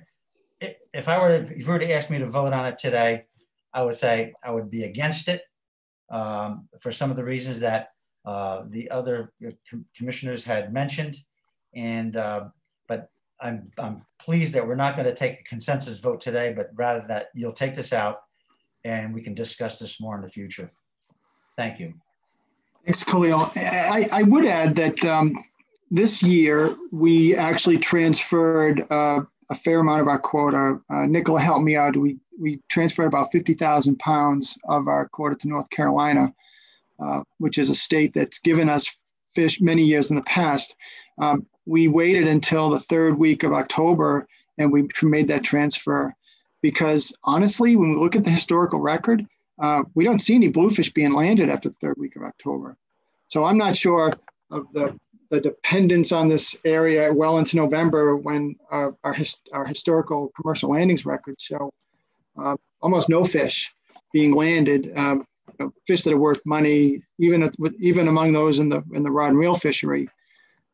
There's money to be made. People usually catch fish and sell it, and we literally don't see any landings. Nicola, do you want to make any comment on that? I'll just say that we gave some to both North Carolina and Rhode Island after we were certain that we were not going to need it. Yeah. May I ask another question? By all means, Khalil. Thank you. I appreciate this. Do we have a figure on this particular person, this gill netter? What the amount of poundage that he's bringing in? Well, we do, but because of confidentiality standards, we're not allowed to release any landings records that have fewer than 3 entities within that particular statistic. Okay. So those figures would have to remain confidential. Let me ask a follow-up question to that then. Do we have figures of landings for bluefish from hook and line from that area? Well, I mean that area is not a complete statistical reporting area that we could query the database. The statistical reporting area for that zone extends from about Race Point down to the canal. That in itself is a statistical reporting area. So if we presented landings data to you, it would be for an area probably twice as large, 2 or 3 times larger than that. And that's as refined as we could get. And even then we wouldn't be able to parse out this particular individual's landings because of the confidentiality standards. Let me follow up with another question. Is there a large, if that large may be an improper word to use, is there a large number of, or can you give me the number of hook and line commercial fishermen for bluefish? Do you have that information? Yeah, we would be able to do it, but we don't have that data today. But we'll prepare that before we go to public hearing. We'll give you more information on that. Thank you, Mr. Director. Mr. Chair, I'm seeing Lou Williams. Lou, by all means, you're recognized. Yeah, do you hear me? Yes, Lou. Yeah. Yeah, I remember when Phil Coates, when this was all, a lot of this was going on, because I was at a meeting and there was a group of recreational guys that were, you know, they wanted to ban the commercial landing of bluefish because they were seeing less and less of them, you know. So I gave them a history lesson on it while we were there. And part of that, because bluefish are an interesting species. 1971, my father got him in his mackerel trap off of Swampscott. He'd had a trap there since 1942. He'd never seen them before. We'd never seen them. Never seen a bluefish in his life. And they showed up and they were really thick. And then over time, they started to go away to the point there's none now. I mean, I didn't go Gilmet this summer, but the summer before I caught 1 bluefish the whole summer. I think, unfortunately, what happens with these bluefish, where they have such a strange cycle, when they start becoming less abundant, and you know, because you used to be able to, when they showed up here back in the 70s, man, I wouldn't go to school. I'd see them on the beach and I'd go fishing for them. But yeah, hang on 1 second. Sorry. Give me 5 minutes, all right? So unfortunately, what happens when the bluefish do their cycle, the finger gets pointed at the commercial fisherman. So it's his fault. These things are just changing, and I'm sure this guy's seeing less and less, just like you're saying off of Plymouth, they're saying they only get them from a week. Yeah, we're lucky even getting them from what I see up here on the North Shore. They're just gone. And there was another fellow that had the trap before my father's name was Charlie Cahoon. He died about 30 years ago. He was 100 years old. And he told me the bluefish showed up from 1930 to 1938. Then they disappeared, and he never saw another one until my father saw him in 1971. So everyone wants to say overfishing, but nobody fished for bluefish back then at any amount. And they just seem to, you know, have a very weird cycle, how they come and go. And they'll disappear for years, for decades, you know, from areas. So I just wanted to give that, you know, food for thought, you know, and also I'm looking at that area. And Dan, maybe you can answer me. How many fathoms of twine can this guy fish with the strike net?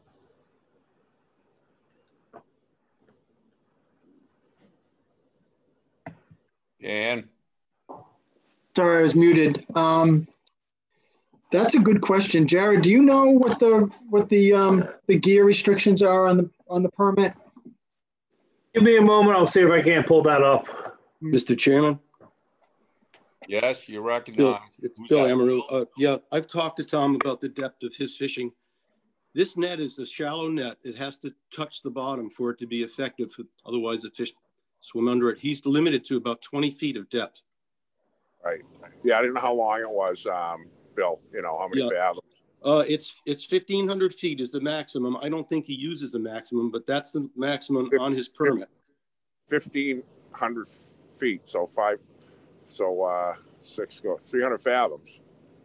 That's it. Okay. So that's not much twine.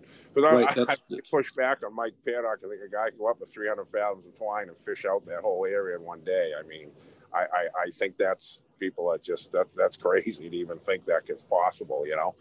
But anyway, that's all I wanted to say about a little history lesson on bluefish that I've observed and seen and witnessed and been there. And I'll be in support of this course to go out to public hearing, and let's see what happens. So thanks a lot. Thank you, Lou. Yeah, and I can confirm, Bill Amaru, that it is a 1,500 maximum net length. Yes. Yes, I too would like to see it go out to public hearing just to answer some of these questions that we're getting quite a few of. Yeah, okay. Mr. Chair, I'm saying Mike Peardnock. Michael, you're recognized.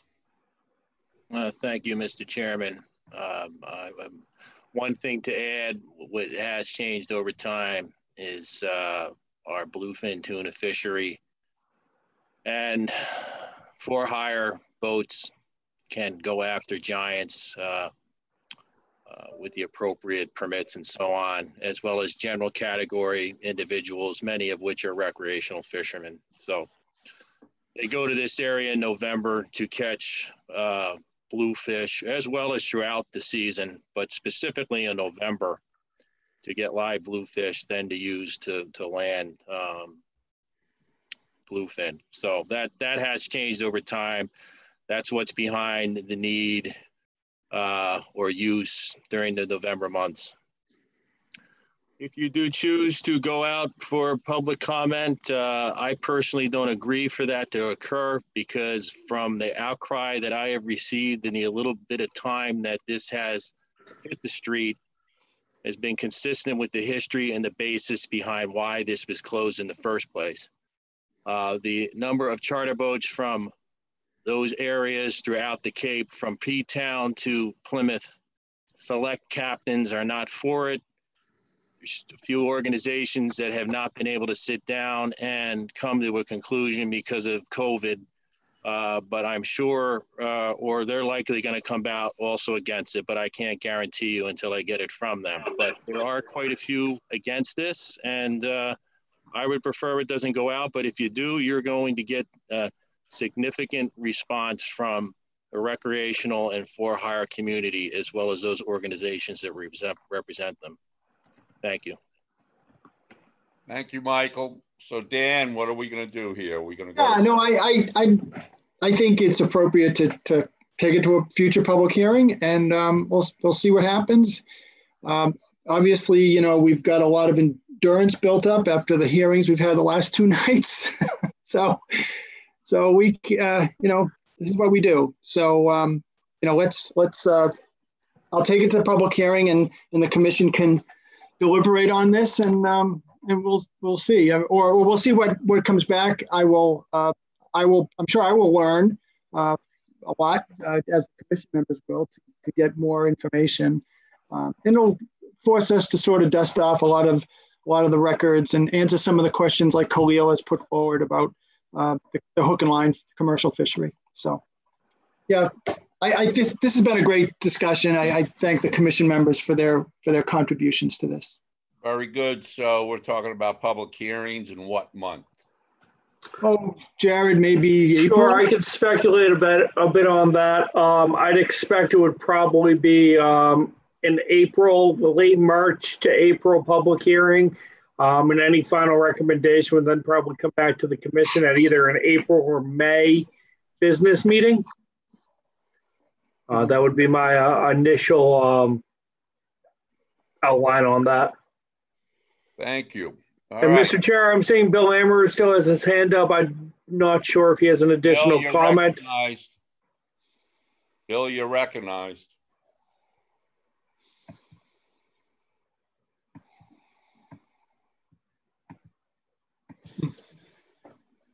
Okay, I'm going to assume Bill doesn't have an additional comment. Sorry, I have my mistake. I thought it was down.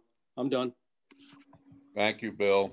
Thank you. All right, Mr. Chair, I'll move the agenda back up on the screen for you. Please do. Okay, update on protected species rulemaking timeline. We've had some interesting public hearings the past 2 nights. Who's going to take the lead on this, Dan? Yeah, I will start, and I'd ask Bob and Erin to support me and fill in again any gaps. Dan, But, do you want the public hearing presentation at all? You want to throw the public hearing, the notice? Docket? Yeah, just maybe the notice.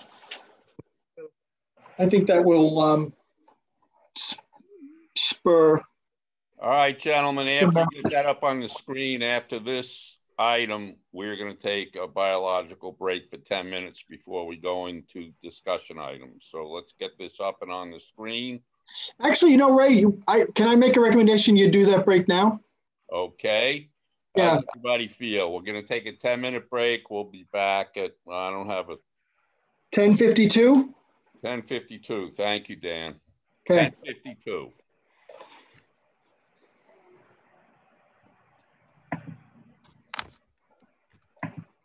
We're back in session.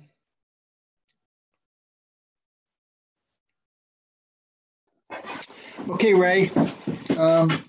Next on the agenda is a discussion of the timeline of our protected species regs. And I think it also is an opportunity for any of the commission members who are following this to ask us some clarifying questions, but also maybe share some observations from one or both of the last two nights where we had some really impressive participation on Zoom calls.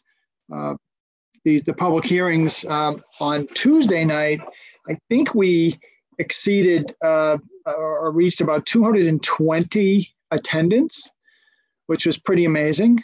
You know, the upside to this technology and this mode of holding hearings is that no one has to drive halfway across the state late at night to attend a meeting. You could do it from the convenience of your home. So it was a really impressive array of attendance. And, you know, I would classify the meetings as really pretty polite, well conducted. Jared, as usual, managed the meetings really well as he does these meetings. But at the same time, I can't, you know, I woke up this morning with a little bit of a proverbial hangover because DMF, we're in a difficult position right now. We have a fishing industry that is facing more and more restrictions. You know, there was a lot of really heartfelt frustration among some of the participants in the commercial fishing side last night about, you know, when's it going to end? How much is enough? Can they continue to make a living? On the other hand, we got some really pointed criticism from some of the, not all, but some of the NGOs and non-governmental organizations, you know, really critical of us not promoting ropeless fishing at this time. And, you know, there's a pretty big gap between those two. One thing that we mentioned last night that I should mention today to the commission is that Bob Glenn has worked on a federal grant that has been awarded to us for about $200,000 to work on an investigation of what the obstacles are to successfully transition to the so-called ropeless fishing. What, for those of you on the call who may not know, ropeless fishing really means that either a buoy comes to the surface upon some kind of a triggered mechanism that could be with a signal of some kind, or the whole trap itself comes to the surface, some kind of another, like a lift bag or something. It is the kinds of technologies that are routinely used by oceanographic scientists to retrieve devices on the ocean floor. In other words, it's well established that you can put something on the ocean floor and retrieve it. What's not well established is the ability of many other users to know where it is, you know, and to avoid it. And what we're particularly concerned about is the headlong rush into ropeless fishing is extraordinarily expensive, first of all. The estimate of the current cost of these devices, Bob did a back of the envelope calculation that it could cost $100 million for the Massachusetts fishery to rig their gear with these devices. Now, we're assured by the proponents that this will come down in price. You know, like any device, you know, they say the first iPhone was very expensive, but, you know, when you mass produce it, you know, of course, the price comes down. So there is some promise or expectation that price per unit could come down. But, you know, we still think that it's going to cause, it's going to turn fisheries management on its ear if we have to zone the ocean. Or the second half of the challenge, of course, is it's easy to bring the buoy to the surface or bring the gear to the surface. That's well understood. What's not as easy is to create technologies and a reliable system so that if your gear is on the ocean floor, then the next fisherman can be aware of it to avoid it, or to avoid setting over it, or to avoid towing through it if you're a dragger or a scalloper. There was an outstanding presentation by the National Marine Fisheries Service at last week's council meeting that we will be happy to share with you.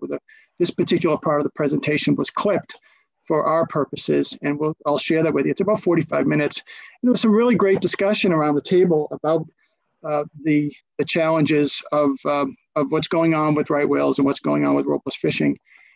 So, you know, we've got the two sides fairly far apart, and DMF at this point is caught in the middle. I can say that the grant that Bob has won, we're going to hire a contractor who is knowledgeable in this area and is going to conduct a series of interviews and in-depth analyses of these fisheries and gears around the world where some of this technology is being used.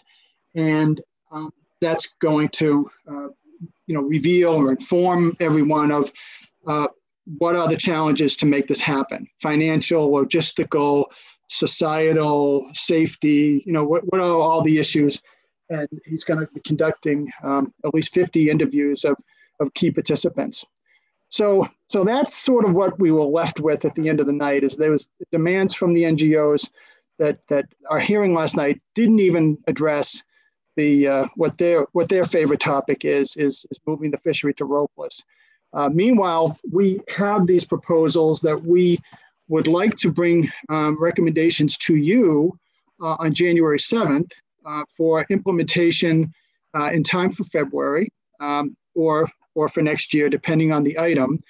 And part of this is us anticipating the large whale take reduction plans details that we're convinced are going to be in the plan, because Massachusetts and other states all submitted its plan, and we've shared this with you, the commission, at past meetings.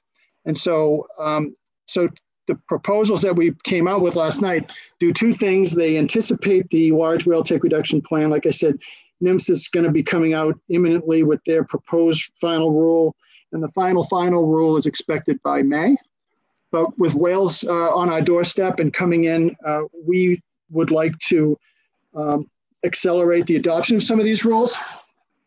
The second thing that's in play is this court decision, Judge Talwani ordering us to come up with an incidental take permit. And I know in a past presentation, Bob has explained that in order to get an incidental take permit, you have to apply for a permit to the National Marine Fisheries Service, and you have to have the details of your fishery and of your conservation plan kind of in place. And so that's why we're rushing forward a little bit, because come next summer, there's going to be another opportunity for the National Marine Fisheries Service to consider the Massachusetts pot and trap fishery for lobsters and then other species down south in our southern waters for an ITP for the incidental taking of right whales, and we think leatherback turtles as well,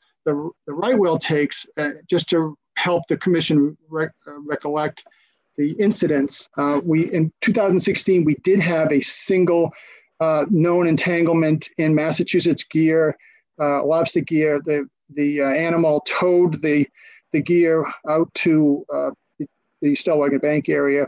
It was disentangled by the professionals at the Center for Coastal Studies, and the whale lived happily ever after.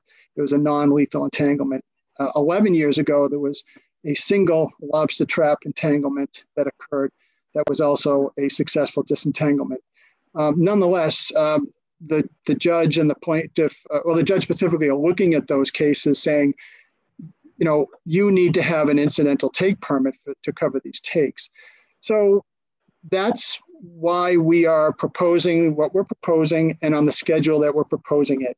So the public has until Friday, next Friday, the 16th, I believe, or the 18th, to submit comments. And I think we're going to get a lot of comments. I mean, you can imagine the past two nights we had over 220 participants on one call, and then the next night we had well over 100. There was some overlap, but it's conceivable we could have 250, you know, well thought out letters for you all to be reading. And we have over 400 at the moment.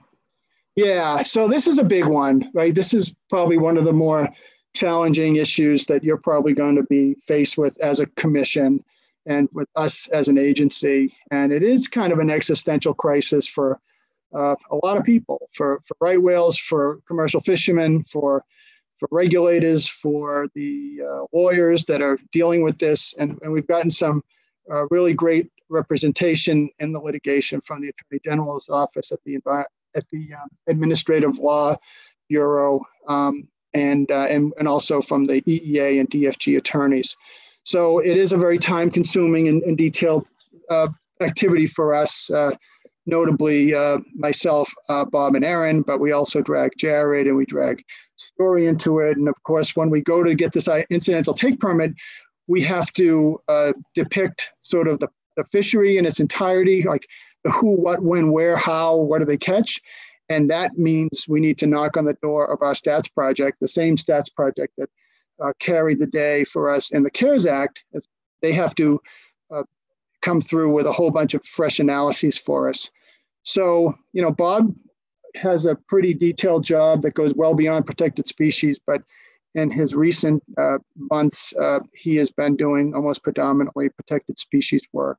And this is really challenging. So thank you for letting me drone on and on here, but it is an important issue for us. And Ray, I think if the commission members want to ask us questions or you know, provide their perspectives on what they heard at the meeting last two nights, I think that would be appropriate. Okay, I only have one question. I'll open this up. I don't need to know the names of participants, but Jared, how many of our commission members participated in either or one of those nights, Tuesday or Wednesday? There was good turnout. I'd say 4 or 5 attended both hearings. Good, thank you. Yeah. And the hearings are also available on our website through our YouTube channel. If anyone wants to, you know, spend the time to go back and listen to some of the comments, you can slide forward to that portion of the meeting and listen to the feedback without having to sit through the presentation or the question. So, you know, that option is available. Thank you, Jared. I'm going to open it up to the discussion amongst commission members. Please raise your hand and Jared will call you in order. I know Khalil has been anticipating this discussion, so I'll call on him first. Thank you very much, Jared. I attended both meetings. They, as the director said, they were marathon sessions.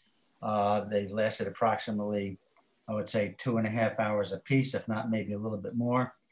I need to commend DMF for the manner and how they listened to the participants. I thought that both evenings were well run, giving the participants the opportunity to offer their questions and to offer their comments. And I thought the participants, I thought it was a very positive meeting as far as the behavior of those who attended and who offered their comments and questions. I thought they were very compelling in their arguments from both sides. Once again, there's a conundrum. You know, we have the livelihood of the right whale, and we have the livelihood of the fishermen. And I do need to say, I was really struck and moved very deeply by the comments of the fishermen and their livelihoods, and knowing that they're on a slim margin for profitability of what they do, and it really struck me, that they're struggling, and once again another regulation might be put upon them, and that's not going to come without cost to them, and so I really was very, very moved by the comments from the fishermen, but also I understand the comments and regarding the right whale and the protected species status that they have. So this really is a complicated issue, one that's not going to be resolved easily. And but I was really very impressed with the way everybody participated last evening, and I just need to commend the DMF for that. Thank you for allowing me to present. Thank you, Khalil. Who's next? Jared. Mike Piernock. Michael, you're recognized. Thank you, Mr. Chairman. I listened in both nights. One question I do have, and it was pointed out that this will be addressed separately, and the question is when and how has to do with the economic impact that this will have on commercial fishermen.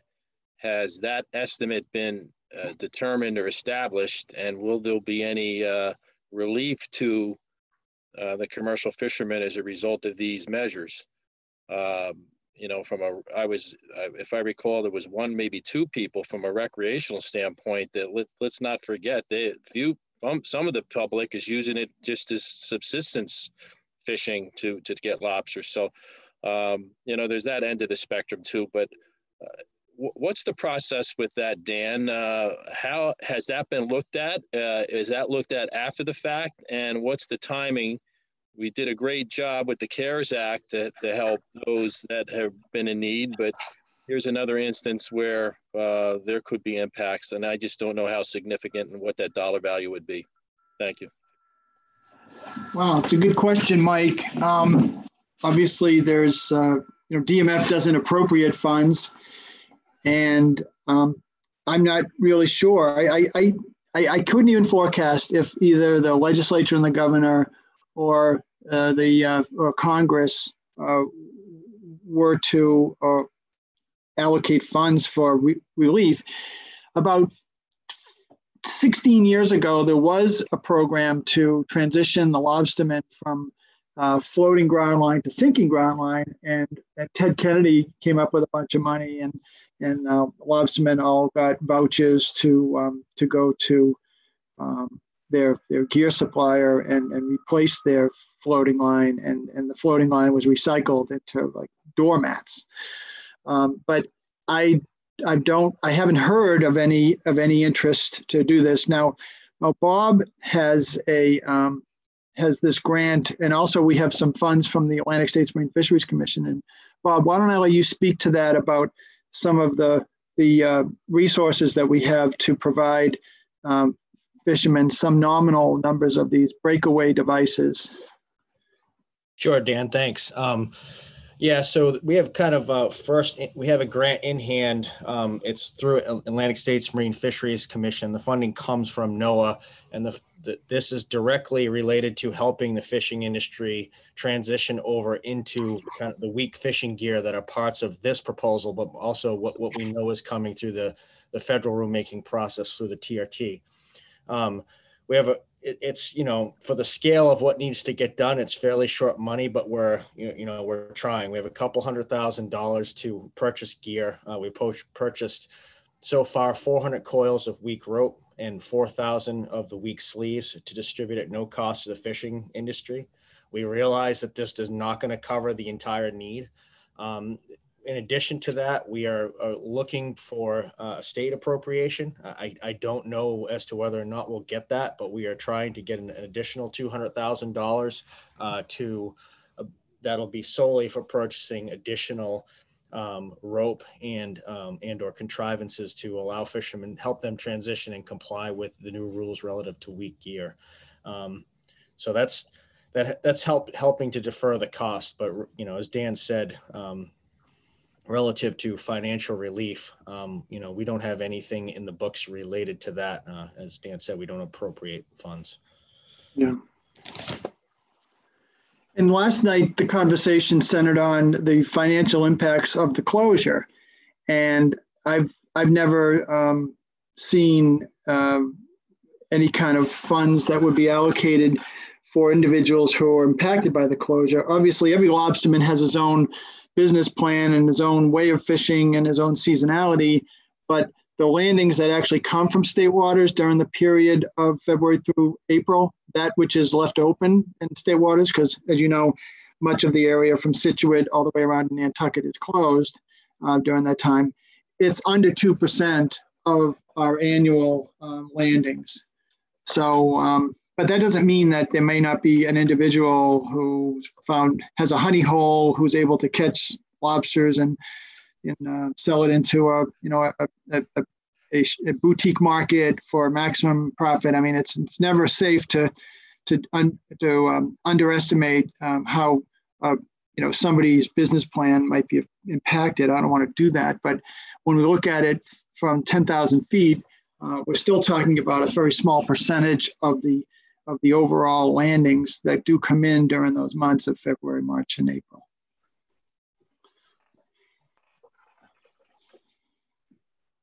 Thank you. So has Bob got more to add, or Aaron Burke? Has she got anything to add? Thank you, Mr. Chair. I would just add, to give you a little additional context to this process, this is one of the most challenging things that we've ever tried to navigate. And so the timing of this rulemaking is, as Dan indicated, is very much pointed at trying to get this in the books before National Marine Fisheries Service publishes their next list of fisheries, because it's in order for us to obtain an incidental take permit, we need to have our fishery separated on its own, and we need to get a negligible impact determination. And so the measures that we have here are ones that DMF is looked at in areas where we still were exposed to risk above and beyond what was proposed in the original TRT conservation plan. And so the goal here is to try to eliminate that risk, to obtain that negligible impact determination from the service, while at the same time trying to keep our fishermen on the water and achieve the least amount of impact on their businesses possible. And so that was kind of the strategy here.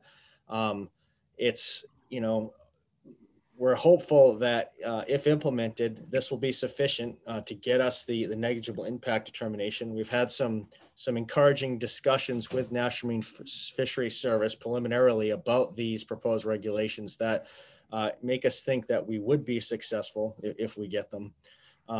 And the only thing I would point out that Dan didn't mention is that, our fear here is the alternative, if we're not successful in obtaining this, is that we will turn the fate of our lobster fishery over to that of the decision of a federal judge, which, I'm deathly afraid of. And I think I would much rather see DMF work with the industry to try to find these measures, albeit we know that they're very painful. So thank you for the opportunity. Thank you, Robert. Questions for Robert or any more discussion on this from commission members? Please raise your hand. Okay. Yeah, Darren, thank you. I won't say too much, Ray, because a lot of thoughts going to have to go into this, what what I think of it and who I represent. A little disappointed in my fellow fishermen from the North Shore for not participating in the 2 calls, but hopefully they're going to send written comments. The only thing that I don't like is that Massachusetts has all the severe cuts. This time here, we're going to do some major surgery on the lobster fisheries in Massachusetts again, where the rest of the zone of the range of the right whales gets to skate.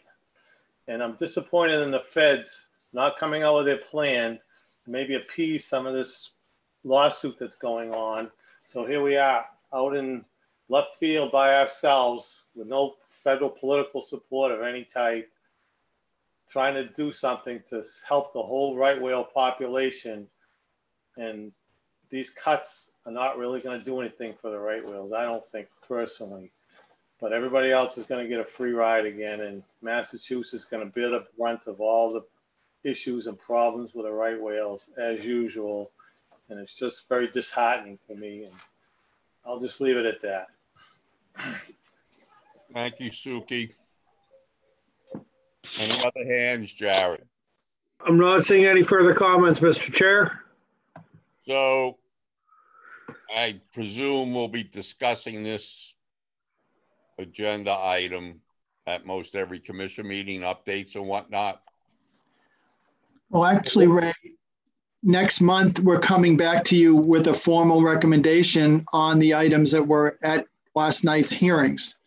So the commission members, if they could invest the time to read the comments, we'll be able to get the comments out to them right away. And then any recommendation memo, we'll make sure you get prior to a week before the commission business meeting. Dan, given the breadth of the comments, my plan moving forward is to place that on our proposed regulations website. I'll circulate that link to the commission members after this meeting and update it daily as comments come in, so that folks can get a head start on reading some of this, because, I mean, as I said earlier, we have received about 400 written comments at this point, and I hear my email keep dinging throughout this meeting with more coming in. Thanks, Jared. Thank you, Jared. So if commission members have no more questions, we can move along here, but I'm still looking for an update on this this special permit granted by NOAA. I'm sure commission members will want to be updated on that, on this incidental take permit. Oh, right. Yes. And yes. The federal plan. Yep. Agreed. Thank you. So let's move along here. Review of law enforcement subcommittee meeting. Who's going to run with this, Dan? Dan, do you want me to take this? Yeah, Jared. Sure. I put together a couple slides, so let me just pull those up. So, this is probably one of my favorite subcommittee meetings to work on. I think we get a lot of good feedback, good discussion. Several years back, we amended the fines and penalties through this subcommittee for marine fisheries violations. So, a lot of good work gets done through these. So we met on November 19th. You can see the agenda in front of you. I'm going to go through and kind of briefly summarize some of the key takeaways from these agenda items. Some things you'll probably be seeing coming back in regulation proposals for public hearing in the early in 2021, and some other things that we're going to kind of continue to work on and review. So, the first discussion item was quota managed species. We discussed the canal closure to commercial striped bass fishing this year. MEP gave us some pretty positive feedback on that. They felt that not only did it enhance enforcement, it also resulted in fewer erroneous tips regarding poaching. We discussed the new tautog tagging program that was implemented this year, and we were asked to do some additional education and outreach on how to tag the tautog, specifically a video.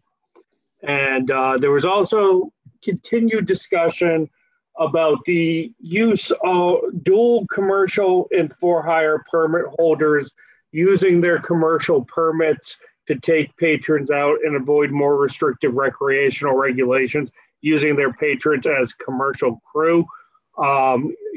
This is something we've addressed through regulation, but continues to be a problem among certain individuals in the for-hire fleet. I'm not going to say it's a widespread problem. It's a pretty discrete problem, I think.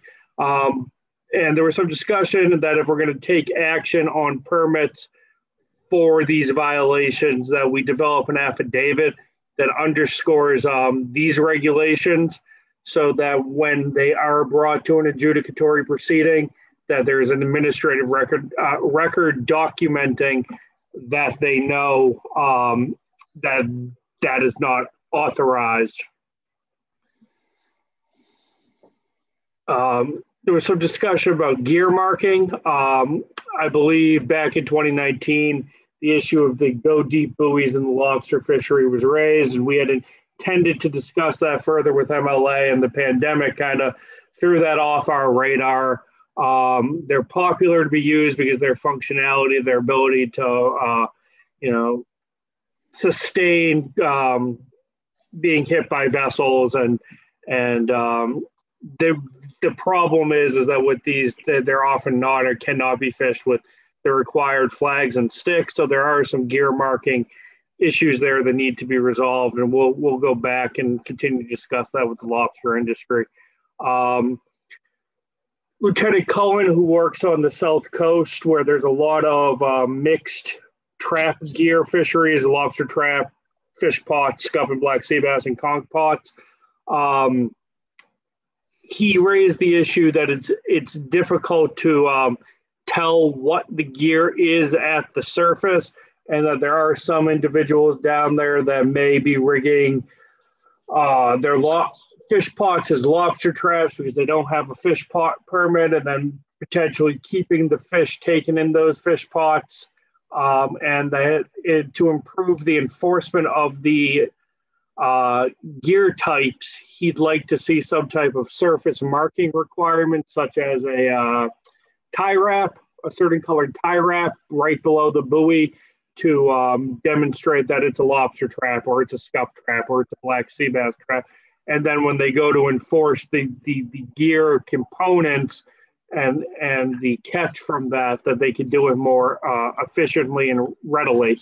Then there was also raised that there are some trap fishermen who are marking their buoys with magic marker. The magic marker wears off, and it becomes impossible to identify that gear, and they'd prefer painting or other marking requirements, and to eliminate the use of magic markers.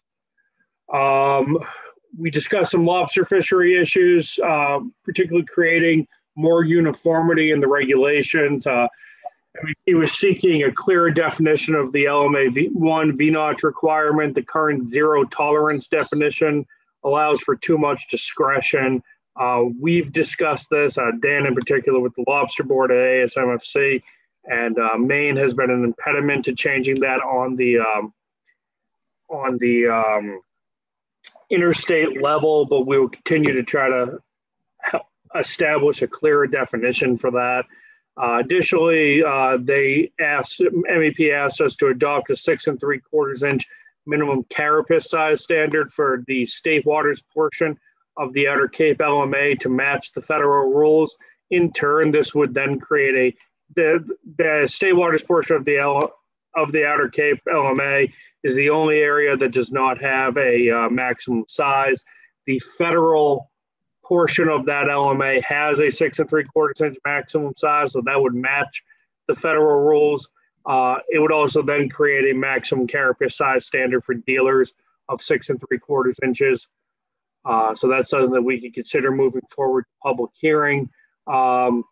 Then we discussed a couple other matters with the removal of the exemptions for circle hooks and for striped bass, and recodifying that rule this winter. There was interest in us addressing the incidental catch of striped bass by non-circle hook. So if you're fishing for bluefish and you catch a striped bass using a J hook, can you keep that striped bass? So that's something that we need to consider when we go out to public hearing this winter.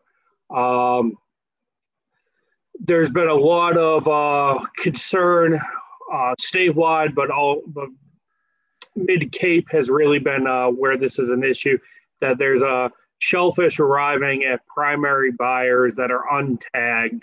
The reason for this may vary, but our fear and what we have seen happening is that the shellfish may be harvested from a closed area, and the shellfish fisherman arrives at the dealer and tags it coming from an open area, and that presents a pretty substantial public health issue that needs to be addressed.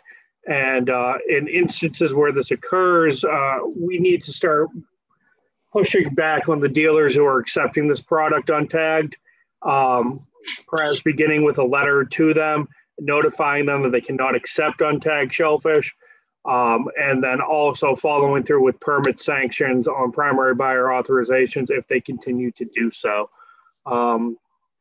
Welcome minimum size management was another issue. There were several outstanding violations in the past couple of years where thousands of pieces of undersized whelk were observed coming in. There were also several recent incidents that are pretty outstanding as well.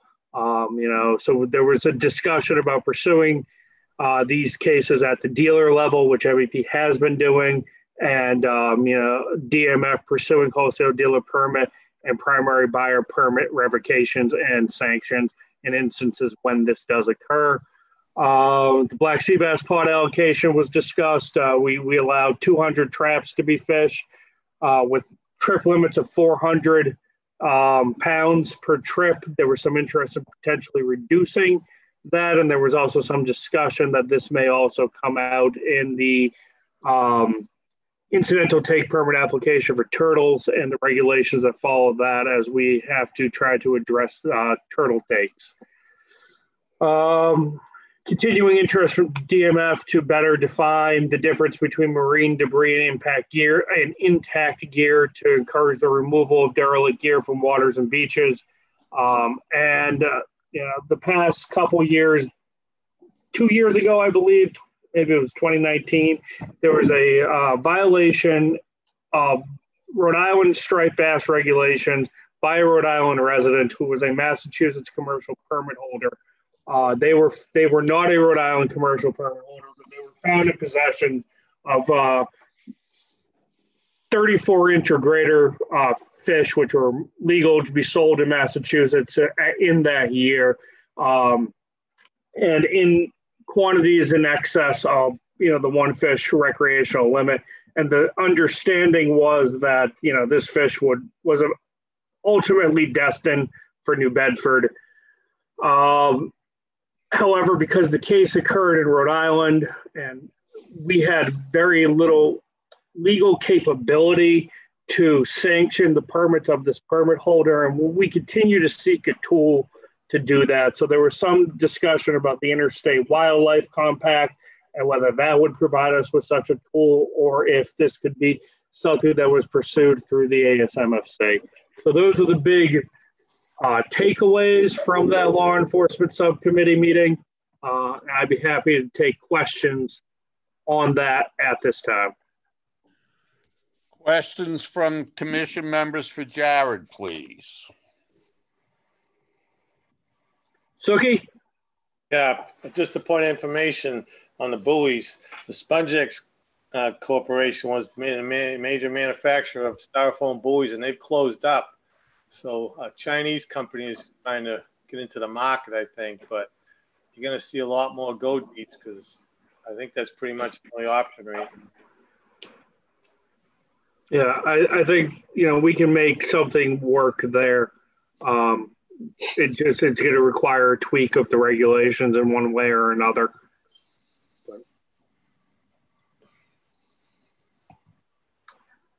I'm not seeing any other questions, Mr. Chair.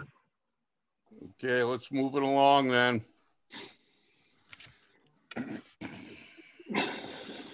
Dates from the joint ASMFC Mid-Atlantic Fishery Management Council meeting. I presume Nicola's going to take this. I am. Thanks, Ray.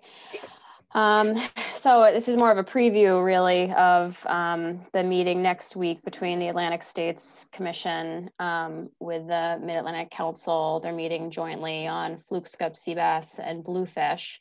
So I'm just going to touch on expected final actions next week.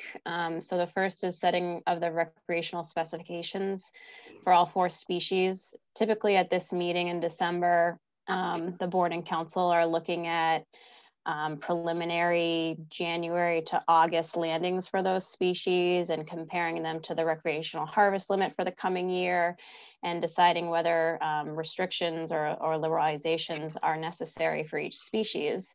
However, this year we're of course in a challenging situation due to the cancellation or suspension of MRIP in many states along the coast this year under COVID safety precautions. And what we're hearing from NOAA Fisheries at this point is that annual coast-wide harvest estimates for the year are unlikely to be available until the spring of 2021, and that we might not ever have, state and species wave-specific estimates.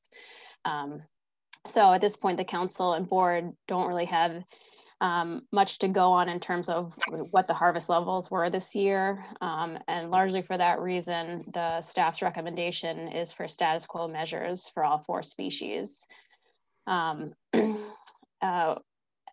Regarding sea bass, we'll have to see if we can make that small change to the season that the recreational fishery often likes to see, where we start the fishery on a Saturday. The early indication from NOAA Fisheries is that they don't support allowing states to make any changes to the season because there's a likely possibility that the recreational annual catch limit and maybe even the ABC is going to be exceeded for sea bass. So they'd like to not see any additional uncertainty added to the situation, but we'll push back on that to see if we can get that Saturday start to the fishery. And then the other final action will be looking at the commercial black sea bass reallocation amendment, as Dan alluded to previously.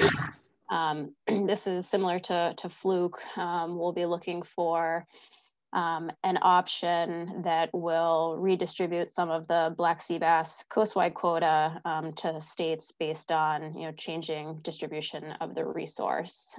So I expect that that's going to be a difficult discussion between the council and the board, but we'll see what happens. So that was it for me. Thank you, Nicola. Questions for Nicola? Mike Beardennock. Michael, you're recognized. Thank you, Mr. Chairman. Thank you, Nicola. Well done. Thank you for trying to address that May 18th start date. There's been many questions thrown my way concerning that. The fact that we were able to get a for-hire season and bag limit that extended into October, is that on the table again to consider such next year? And in addition, since many are filing EVTRs, is there enough data and information there that could provide some insight into landings? I just know overall, it's tough for us to have used up that quota. I think it was through October because of weather conditions. So I'm just curious to how it ended up, or do you have that information, or when will you have it? Regarding the season, the change that we made for the for-hire fleet was specific to this year. So if we have status quo regulations, it would be going back to the May 18th start and September 8th closure for all modes.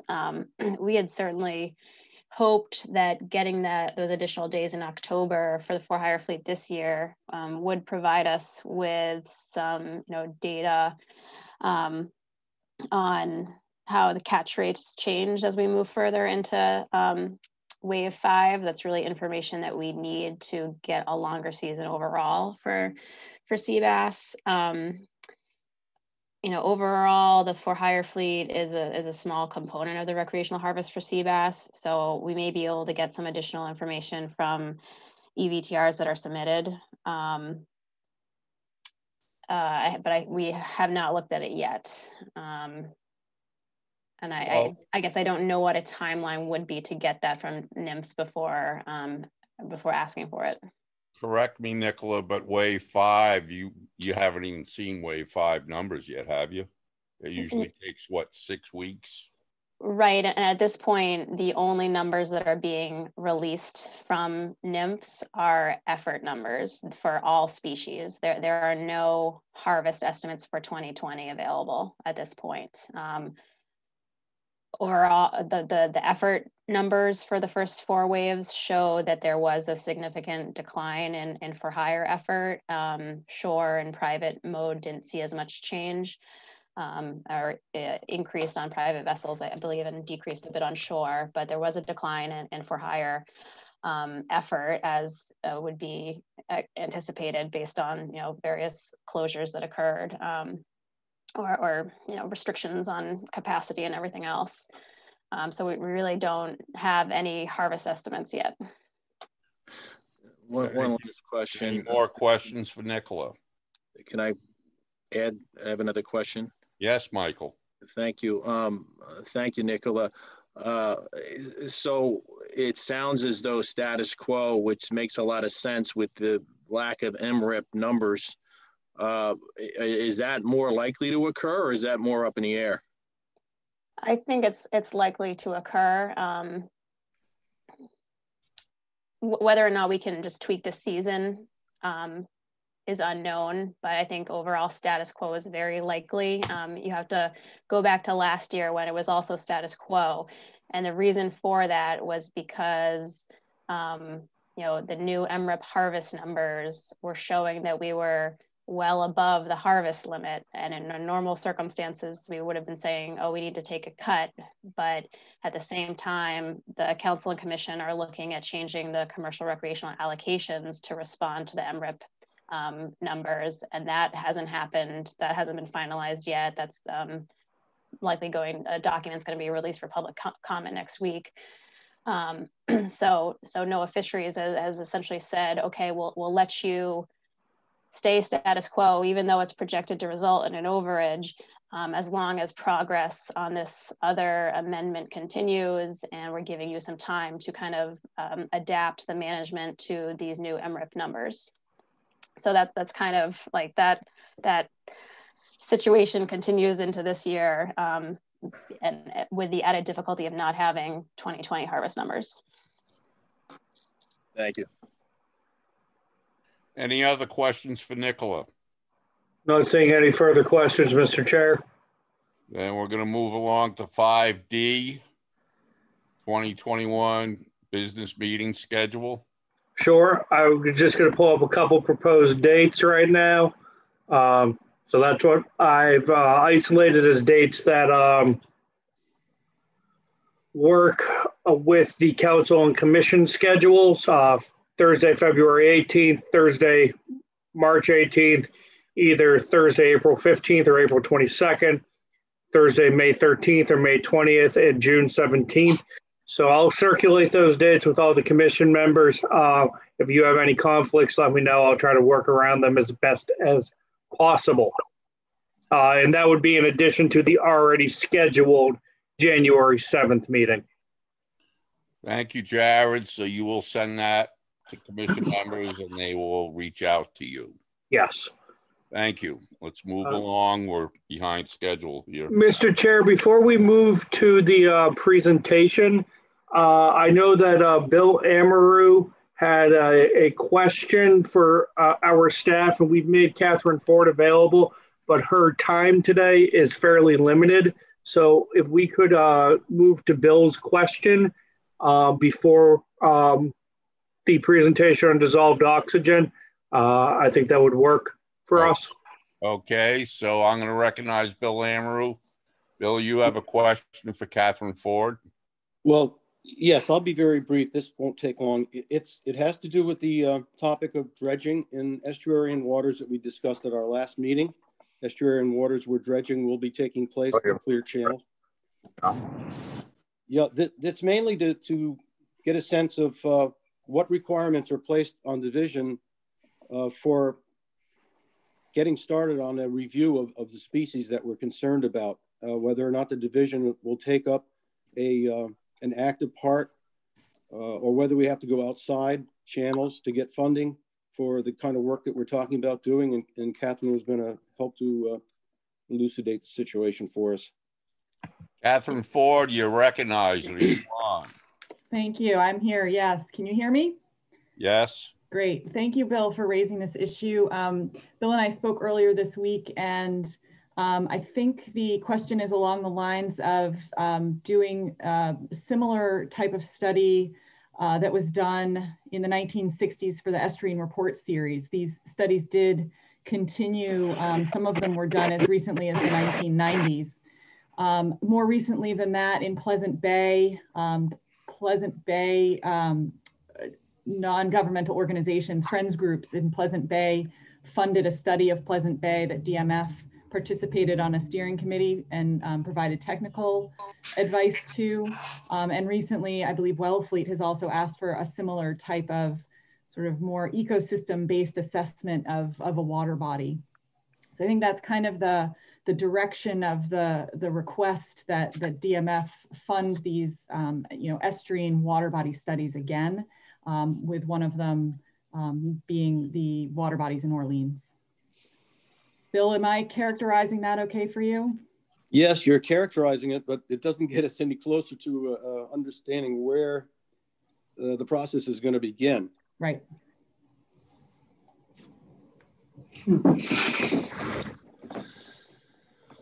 I think that's a question to you, Catherine. I think I'll defer to Director McKiernan on that about how we might orient our priorities around doing estuary surveys again, or doing surveys in a specific estuary. Yeah, thanks, Catherine. What's interesting, and I guess this is History Day at DMF, when the Marine Fisheries Advisory Commission was formed in 1960 to look at the problems of marine fisheries, one of the recommendations was to do a bunch of estuarine studies, which was accomplished. So as Catherine mentioned, there was funding from the, well, those were accomplished, and it's my understanding that there was substantial funding from the legislature to get those done over time. And we were able to expand our ranks of biologists and DMF's biologists to fund all those. At this point, we don't have the resources to take on any of that work. It's something we could discuss with our folks who deal with the governor's office and the legislature. But I mean, I think, Bill, what you're ultimately looking for is not an estuarine study, but is kind of a presence absence of winter flounder to determine if it's really necessary to continue or to keep the time of year windows as rigid as they are to protect winter flounder. You characterized it better than I did. That's exactly what we're looking for. And so I guess what I'll do is I'll huddle with the staff and try to see if there's a way that we can chip away at some of these estuaries. Catherine mentioned at last month's meeting that the idea of these eDNA studies to detect the presence of winter flounder. We know that winter flounder has shifted in its distribution. Everybody knows we used to have a robust dragger fishery for blackbacks beginning November 1. And even when that area opens, very few boats show up. So it's not what it used to be. So I guess I'd be asking for more time to huddle with my staff to see what's the best approach. Is it to look for legislative funding? Is it to try to find outside funding? Because I'm not sure we need to do a full-blown estuarine study, although I bet many on our staff would love us to do that, because when they fall back on those estuarine reports, many of them are almost 60 years old now. Well, the one I think about that I've used to formulate my thinking on this is a study that was actually conducted by two scientists and Phil Coates back in 1967. I hope Phil's still listening, and he'll remember that very, very well. He was a young man at the time, and they did a tremendous research project on the Pleasant Bay estuary. And in it, he talks quite a bit about the presence of large numbers of blackback flounder, as well as other species that we don't see there anymore. So I'm not asking for something as dynamic as that. I am actually specifically asking for a study that would take place in the upper reaches of Pleasant Bay, where we're planning on dredging, where we're applying for permits now, and the Nauset estuary, two very much changed bodies of water since the mid-60s or even the 90s. Yeah. So Bill, this is Ray. So as I'm understanding this, you're looking more for a timeline on this when we as a commission could react? Yes. Well, for the point of this discussion, it is the commission that we're talking about. I'd like to see the commission's support, and hopefully that, along with the DMF's possibilities. I mean, we do have a division of research over in Dartmouth, and we have people like Dr. Cadron with a tremendous amount of knowledge about how we can do fairly robust studies in a fairly short period of time using small trawls and seines, beach seines. And, you know, I'd like to see him come on board. I'm waiting to talk a little bit more to Dan about where I should go with this. I don't want to overstep my authority, certainly, but I want to be aggressive as I can be and try to get something accomplished. Our dredging project is hopefully going to happen in the next several years.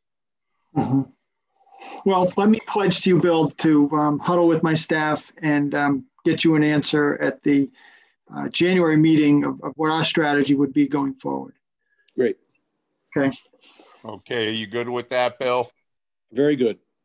Okay, can we move along here? We're way behind schedule. We have a presentation coming up that's going to take a half hour, folks. Yes, sir. Tracy, you've been made a co-host. You should be able to share your screen. Dan, do you want to give some introductory remarks? Yes, I'd love to. Thanks. Tracy Pugh, Dr. Tracy Pugh reports to Bob Glenn. She oversees our invertebrate species investigations. She's done some amazing work and was featured on National Public Radio for this particular project.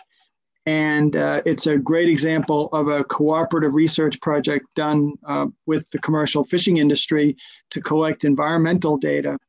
And it's one of the coolest things that I think we've done in a long time. And I'm really looking forward for Tracy to present this today. Tracy, the floor is yours. Thank you, Mr. Chairman and Dan. Hopefully everybody can hear me. Somebody squawk if you can't. So I'm going to talk about the dissolved oxygen monitoring that we're doing. This is collaborative work and definitely heavily reliant on these collaborations, both with the department level GIS team, with the Mass Lobstermen's Foundation, and with the Center for Coastal Studies and Woods Hole Oceanographic Institution. So in order to sort of set the stage here, we have to go back to last fall when in mid to late September, we started receiving phone calls from lobstermen in Cape Cod Bay that they were hauling up anywhere from dozens to hundreds of dead lobsters in their traps. They were also seeing dead crabs and finfish at the same time. And the time period was pretty concentrated right around September 20th to the 24th or so. We also received a report from a dragger who worked in the area of much higher incidence of dead scallops in his catch than would be, remotely normal. And again, these were all focused in sort of the southwestern corner of Cape Cod Bay, roughly from east of the canal over to sort of the Barnstable Harbor entrance area. And it seemed to be isolated within the depth range of about 30 to 80 feet. So we were taken totally by surprise here, and we really didn't have a good idea of what could be going on. So we really scrambled some staff to try to start learning about this and trying to figure out, what could be happening here. So, we looked into getting folks on the water to take some water quality readings. We had a lot of assistance from Center for Coastal Studies with this. We sent some of our biologists out aboard the commercial boats working in the area so that we could directly observe the catch as they were seeing it. We also put some divers in the water so that we could do direct observations of the bottom. We took a lot of time and spent a lot of effort looking into the location and timing of some of the mosquito spray events, mosquito control programs. We also took some of the dead lobsters and fish and sent them away for pathology analysis. And we spent a lot of time collecting data on the oceanographic and weather patterns in the area at the time. As we were going through this, essentially the water quality results really became sort of the smoking gun here. And what we were seeing is evidence for some pretty severe hypoxia. Hypoxia just means that there's not enough oxygen in the water. And the readings we were getting back in the area were extremely low. So we're talking about dissolved oxygen here and levels less than 1 milligram per liter in our samples. These levels are definitely lethal to lobsters after about 48 hours. So it became pretty obvious of what the major problem was, is a severe hypoxia. And when we looked at all of the data we collected from last fall, we can kind of map it out. And a relatively surprisingly large portion of the southern portion of Cape Cod Bay is experiencing or was experiencing this low dissolved oxygen. And if you look at the map here, anything that's shaded in the yellow is what we would consider to be a low dissolved oxygen. And this is less than 6. The orange here is what we would consider to be hypoxic, less than 4 milligrams per liter. And in the red here is what we would consider to be severely hypoxic, or if we can euphemism, this is the bad area, this is the dead zone, and that's less than 2 milligrams per liter. So just real quickly, how does hypoxia happen or form? Essentially, it's the result of large inputs of nutrients coming into the water. Those nutrients essentially form the basis to allow a huge increase in organic material, so algal blooms. Then when that algae dies, it sinks to the bottom and decomposes. The process of decomposition uses oxygen from those bottom waters. And what happens is when you have a stratified water column or a very layered water column, the surface waters are prevented from mixing down and replenishing that oxygen in those bottom waters.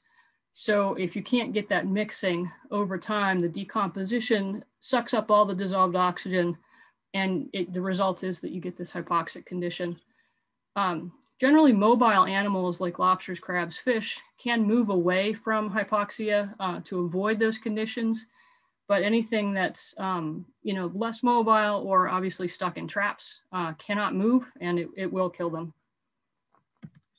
One of the most sort of infamous dead zones or hypoxic areas in the US is this in the Gulf of Mexico. We've probably all heard of this.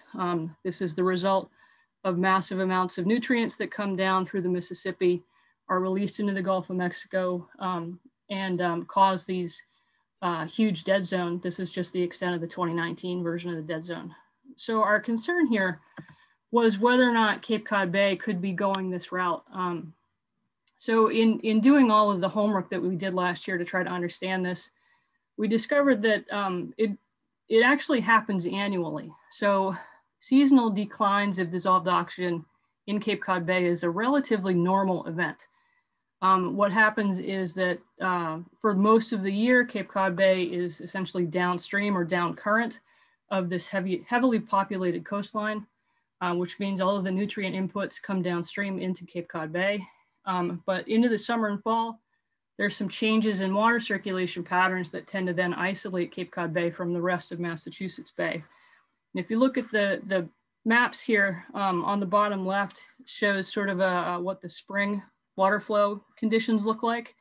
And you can see there's a very strong current that brings nutrients down into Cape Cod Bay in the spring. But then in the summer, what happens is the water circulation patterns change, and instead of coming down into Cape Cod Bay, the water currents are sort of deflected off to the east and end up going out and around the backside. And what happens within Cape Cod Bay here is you get these little sort of gyres that set up that are sort of relatively isolated. And this one down here that sets up in the southwestern corner just happens to coincide with the area where we saw all of the hypoxic conditions. The other characteristic of Cape Cod Bay that sort of sets the stage for this sort of declining oxygen is a very strong thermal stratification that tends to set up in the summer and then persist into the fall.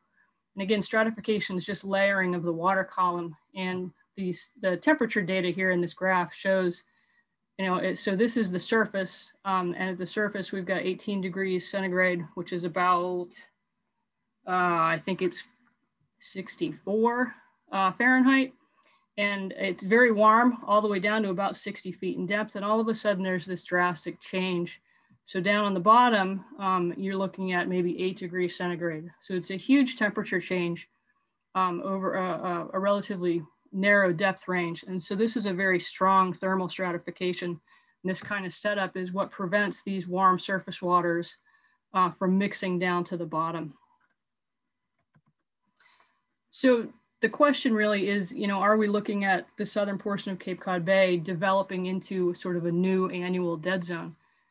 As we all know, the Gulf of Maine is warming more rapidly than many other portions of the world's oceans. Warmer waters tend to increase the potential for hypoxic conditions to develop. Warmer waters hold less oxygen. They tend to further stratify the water column. They increase the biological productivity, so more stuff that's going to die off eventually and decompose. And then it also increases the sediment oxygen demand. So there's more demand for the oxygen to break down all that material.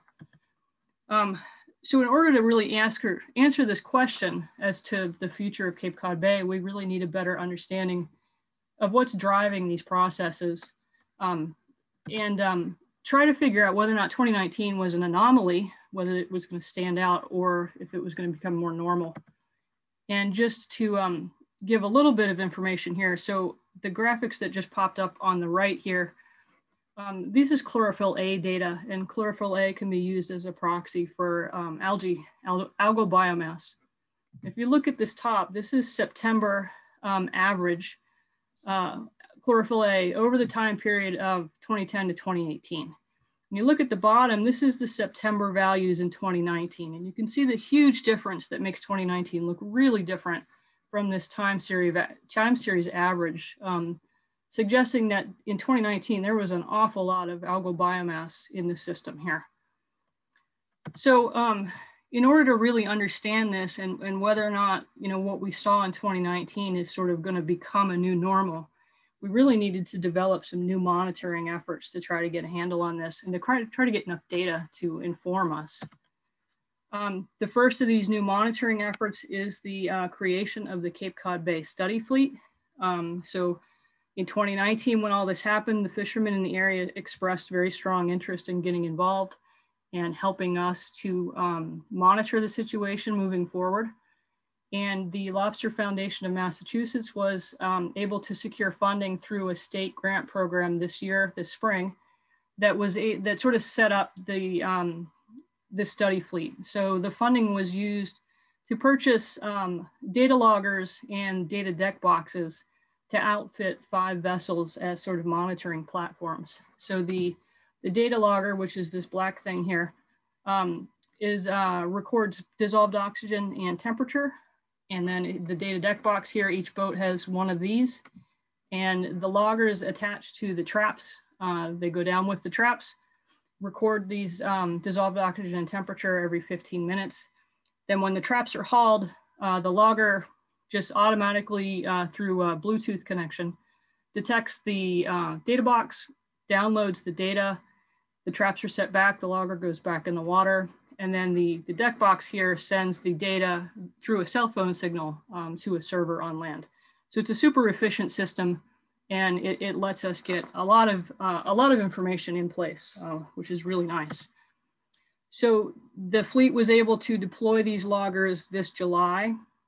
And this chart here just gives you a good idea of sort of where all of the loggers were deployed. These are through the end of September is what these locations show. So you can see we've got pretty good coverage in this southwest corner of the bay here. And we've also got some coverage up here in the northeastern corner. So the other portion of this work is collaborative work with the Center for Coastal Studies, a couple of researchers at the Woods Hole Oceanographic Institution, and again with the department level GIS team.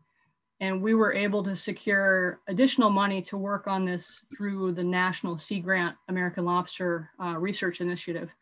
with the goals being to increase our ability to detect and hopefully predict the potential onset of hypoxia, and then also to figure out a way of efficiently alerting the commercial lobster fleet and other stakeholders that the conditions are changing so that we can protect the fishery resources. So this work focuses on, again, water quality data collection, but also some data mining. So looking into historical data sets to try to figure out what things looked like in the past. Oceanographic modeling, some near real-time mapping. So we're trying to develop some fancy maps that let us look at the data on a near real-time basis. And then also integrating some catch monitoring so that we can try to understand how the lobsters are reacting to these changing environmental conditions. So Center for Coastal Studies already has an existing monitoring program in Cape Cod Bay. They monitor 3 stations specifically for MWRA, and then they have an additional 9 stations, and they do the monitoring work monthly. So this work is adding an additional roughly 6 stations to their monthly sampling. And then what we're going to do is look at, so we will monitor the data coming in from the study fleet. And as soon as we start to see the conditions sort of declining, that dissolved oxygen coming down, that will be the signal to initiate some of these high resolution transect sampling. So because the CCS will focus sort of on the southern portion here with these north-south transects for high resolution sampling, with the idea being to get a better idea of sort of the spatial extent of these hypoxic conditions. Center for Coastal Studies sampling is a little different from the study fleet. The study fleet is taking one sort of point rating right on the bottom. The Center for Coastal Studies instrumentation allows them to take samples throughout the entire water column, so from the surface all the way down. And the data they'll collect is dissolved oxygen, temperature, chlorophyll, and a few other things. So don't strain your eyes trying to figure out what all this says. I just want to illustrate that in 2020, we were very successful and collected a whole lot of data. I'm not going to go through this in detail, but I do want to point out some sort of important things that we learned with all of these new data. So this kind of gives you an idea of what we're trying to work towards with the mapping. What you can see here is the spatial extent of the study fleet and the color coding of the values that are coming back. So I blew the legend up here real big, just again, to get everybody on the right page. Essentially, if it's green or blue, it's normal. Yellow is low, orange is hypoxic, and red is really bad. And essentially, each one of these data points is one of those 15-minute readings. Don't pay any attention to the size of these points. The size changes just so that we can visualize multiple points stacked on top of each other. But what I really want you to look at here is sort of the spatial extent of the data that we're getting in, and then a couple of trends. So firstly, we are seeing the yellow values, which indicates low dissolved oxygen, pretty widespread throughout the August through October time period. And so a lot of the loggers in the southwest region were detecting hypoxia and severe hypoxia. So down here in the September map, this is the southwestern portion where you can see a lot of the orange and red dots popping up. One caveat here, which is why I'm calling this pre-QC data. So we have not yet filtered out all of the sort of the noise and the erroneous readings here. So for example, this logger up here in Provincetown is coming back with a severe reading. We think that this is a erroneous reading. Probably something like a piece of algae was blocking that sensor briefly, and it came back with a very low reading, but we don't think that the Provincetown area actually experienced any hypoxic conditions. You can see it happened again once in September, but all of the other readings were fine. And the same thing happened over here in the Manamet area. We think that this is an erroneous reading. So we have some improvements we need to make to this system. What we're going to try to get to is probably, instead of trying to visualize every single reading, we'll probably try to look at it on like a 6-hour average. We think that'll be more informative. So if you look at some of the study fleet data, I've selected the Sagamore region for the loggers here. And if you're not familiar with Sagamore, the map down here on the bottom, here's the Cape Cod Canal at the very bottom of the screen. So the Sagamore region is immediately north of the Cape Cod Canal. And this data set is actually nice and clean. It's one of the easiest ones to deal with in terms of there's not a lot of errors in here. So the dissolved oxygen is shown in blue, temperature is shown in orange here, and we're just going to go through the dissolved oxygen trends real quickly here, because there's some pretty good signals here. So the first thing we see is starting from about mid-August through the first half of September, all 5 loggers are showing a really strong signal of declining dissolved oxygen, reaching down into the levels, particularly in this bottom one down here, of hypoxic conditions. So after that, we had a brief improvement period in about the middle of September or so, where we saw a pretty quick improvement in dissolved oxygen. But then we saw another decline. This took place sort of early October area before it did improve again. And then sort of in mid to late October, we get this weird little blip where, 4 of the 5 loggers picked up this decline signal. So, we are seeing a lot of dynamics in what the dissolved oxygen is doing. So with the Center for Coastal Studies survey results, the decline that we saw in the fleet loggers in August is what initiated the transect sampling. So we saw it was coming down and we knew it was time to get out there. Center for Coastal Studies did these surveys roughly weekly, and depending on which boat they had and what the weather conditions were, we're able to accomplish more or less depending on the day. So the first day they got out, they got 1 transect done. This is August 31st. The color coding is the same as what you've been looking at. And you can see here that the severely hypoxic waters is in this sort of 60 to 75 foot depth range here. Roughly a week later, September 3rd, you can see the severely hypoxic mass has shifted to the south into much shallower waters. So we're in about 30 to 50 feet here. A week later, it's still in that shallow southernmost portion of the bay. And then the week of on September 16th, now we see the mass has shifted north out here into deeper waters. So we're looking at it in 70 to 90 feet of water here. And the little red box over here, I put this in because this is actually the only reports we got this year of dead lobsters occurred in this little red box area.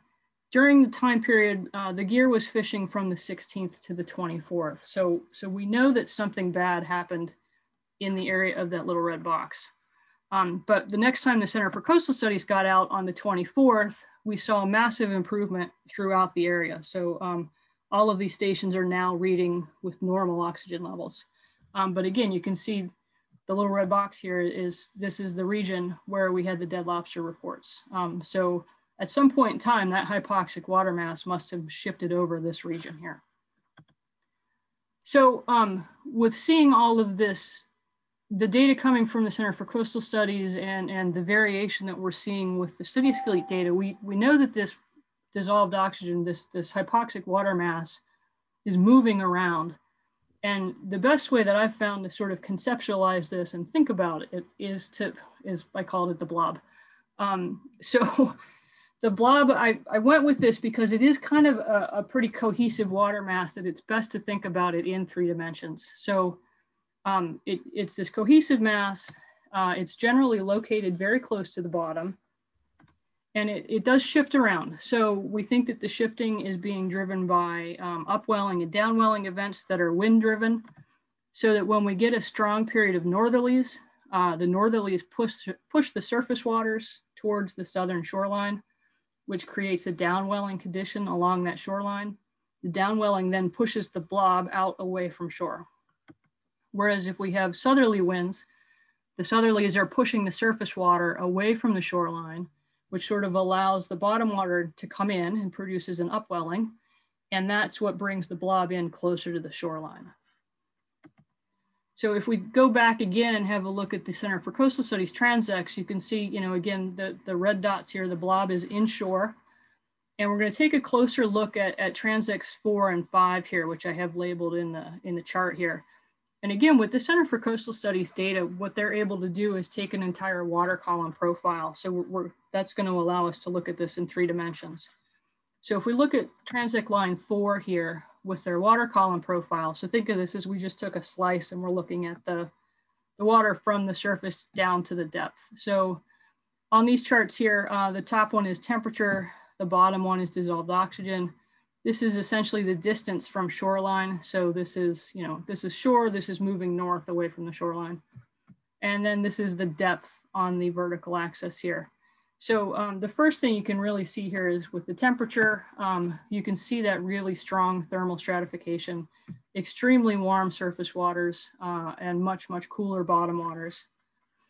And then with the dissolved oxygen, what you're looking at here is anything from like the green into these warmer colors. This is the severely hypoxic range.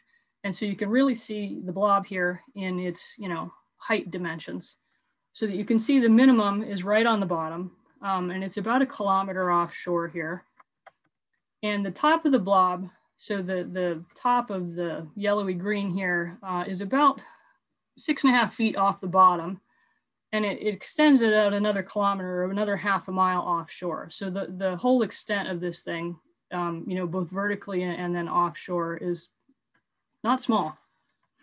If we shift one transect line over to the east, you can see it looks a little bit different over here. You still see the strong thermal, the strong stratification in the thermal signal here.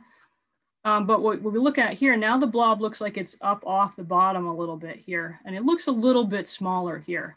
It doesn't quite extend as far in the north-south direction as it did in the western transect. So you really get an idea of sort of how this thing looks in 3 dimensions when you use the water column data along with the transects. If we go look again at the September 16th, where it's now been pushed offshore, you can see from the vertical profile, this warm surface water has now been mixed down near the shoreline. So that warm water is now down at the bottom close to shore. And you can see here, the blob has been pushed way offshore. So we're 6 kilometers from the shoreline here now, where that DO minimum is. And this is the result of northerlies and that downwelling I talked about. What we think happened here is the September 18th through the 23rd or so, there was a period of pretty strong north and northeasterly winds. This is the buoy data of wave heights. And you can see we had this sort of extended period of like 3 to 6 foot seas for several days. We think that that's what caused the downwelling and pushed the blob offshore. And when we go back to the September 24th, after that wind period, now you can see, okay, it's been, for the most part, it's been mixed out here. But again, we had this dead loss here. And what we think happened is during this period of the strong northerlies and the high seas, the first thing it did was push the blob offshore, and it probably moved through this area and unfortunately got into a couple of guys' gear here. And then finally, because of the high seas, the surface waters were mixed down and the oxygen was replenished, but it took a couple of days of that before it finally seems to have broken up and dispersed. So what we've really learned from our 2020 work is that we are seeing a relatively large portion of southern Cape Cod Bay experiencing low dissolved oxygen. And it seems to happen starting in mid-August and through September, and then definitely extending into October in some instances. So now we have 2 years of 2019 and in 2020 where we have detected actually hypoxic conditions. So conditions that are not good for bottom animals to breathe. The declining DO results in the formation of this 3-dimensional hypoxic water mass, or what I call the blob. The depth of the pycnocline, which is essentially water density, and it sort of comes into play with the temperature also, but that density change is likely what's controlling its height and keeping it pushed down towards the bottom. So all of the dense water is concentrated on the bottom. And that the blob moves. So this movement seems to be driven by wind events that cause upwelling and downwelling conditions. We do think that there is a period of high seas are required to mix the water column and replenish the oxygen on the bottom. And we should maybe expect that when we get these strong northerlies, it's going to help, but the first thing it's going to do is move the blob into deeper waters. So, when we see the winds pick up and when we see the northerlies and the sea state pick up, that's probably a good thing for getting rid of this. But it doesn't mean that somebody's not still going to be affected by it until it moves, until it gets totally mixed out. We think that 2020 was a little bit less severe of an event than 2019. We certainly had fewer reports of dead lobsters or dead anything in the traps. We only had one of the fleet's data loggers record a prolonged period of severe hypoxia. So only one logger had about 48 hours worth of that severely hypoxic death zone kind of readings. So that's, I guess, good. We do think that it appeared, at least to me, to be a little bit of a larger east-west extent this year than any of the data we had from 2019 indicated.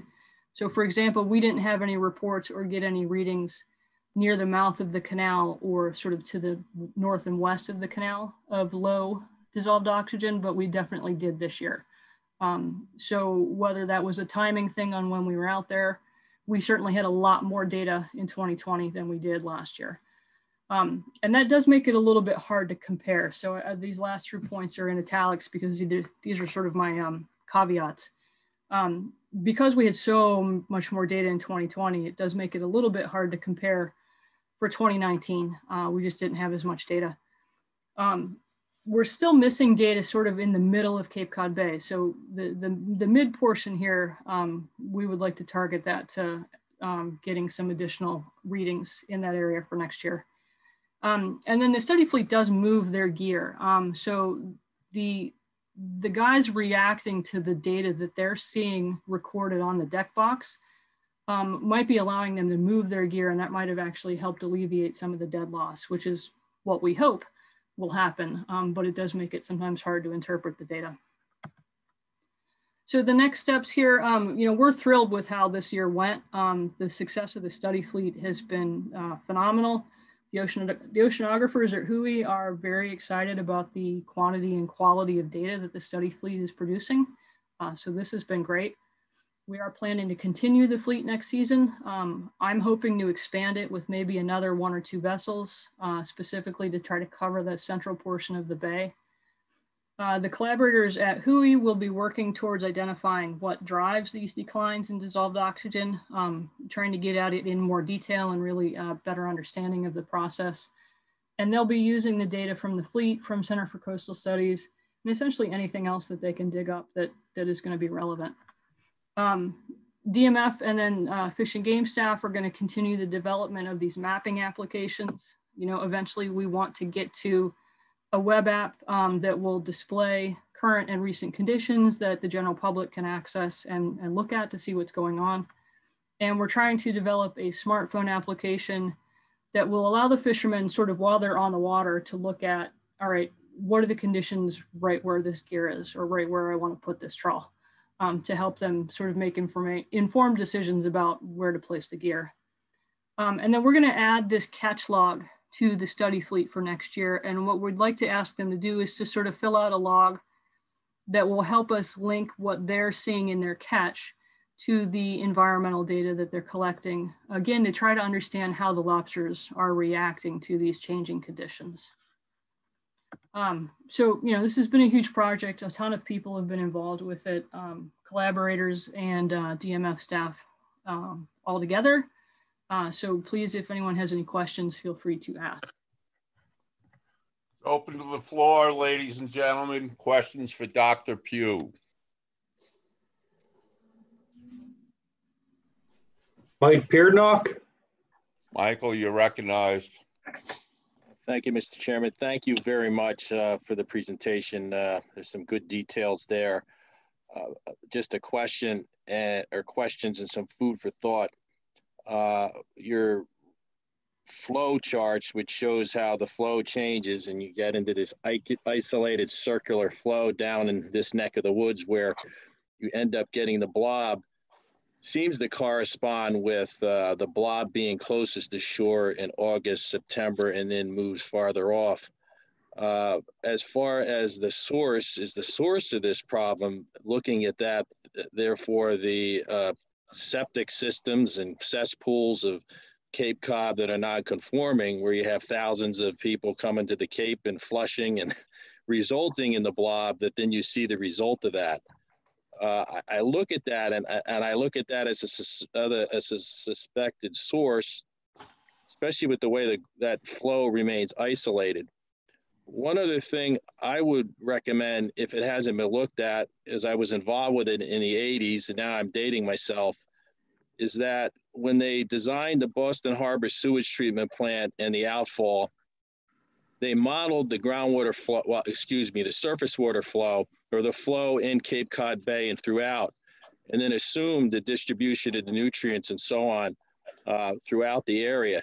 Your data appears to show that the flow regime has changed as a result of increased temperatures and so on. And I'm just curious to whether maybe that's another contributing source that then gets isolated in that area and results in the blob. Your thoughts? Yeah, so those are both good questions and good points. So, you know, being downstream of any heavily populated coastline, so, you know, Boston up to, you know, Portsmouth, Portland, we've got 3 big cities north of us. And the water flow pattern for a large portion of the year brings stuff right down into Cape Cod Bay as almost like a catch basin. So we think that it's a combination of that. And then when you couple like rainfall events and stuff in the spring, you know, in 2019, one of the things we looked at was rainfall events and discharge in the Merrimack, and it seemed high, if I remember correctly. So all of these events in the spring sort of bring stuff down for a good portion of the year. And then that change in the summer that sort of then isolates it. So you've got all this stuff that's been coming downstream into Cape Cod Bay that now is going to get stuck there to some extent.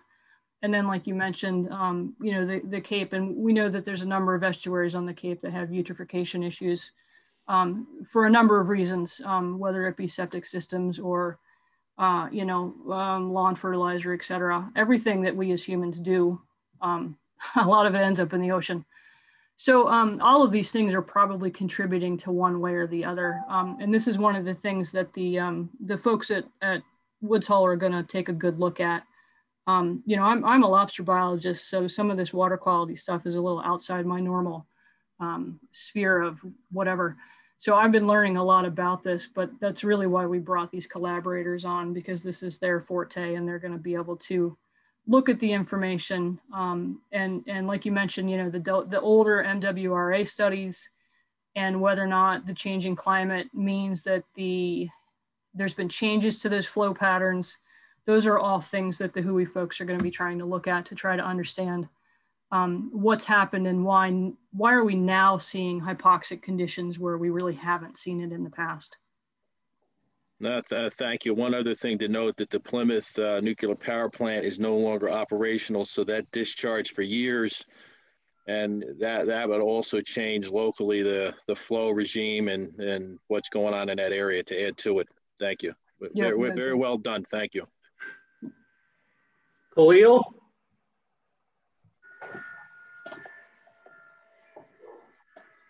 Khalil, you're recognized. Sorry about that.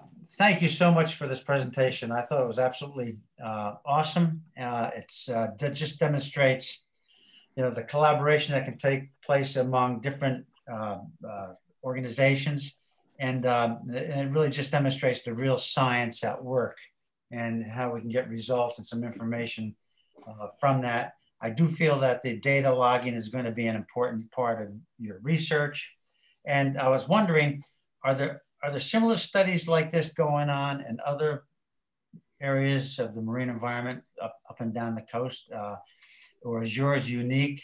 I'm particularly interested about if anything like this is occurring in the Susquehanna Flats and in the areas where striped bass breed.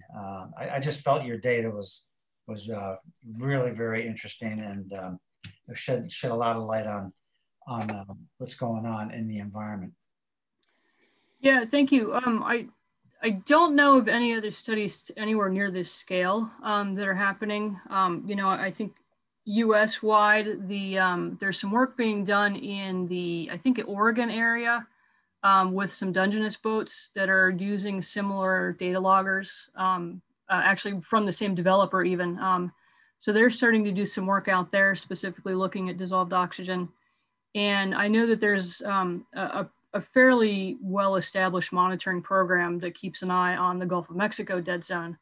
But in terms of the East Coast of the United States, I'm not aware of any, but that doesn't mean that they don't exist. Thank you very much.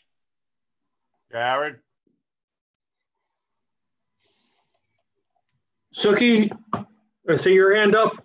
Yeah, Jared, thanks. Yeah, Tracy, real good job. I know the guys enjoy working with you down there. They're very concerned about the future of this and hope it's not going to escalate and spread more into the Bay. So thanks for all your hard work. Thanks, Suki.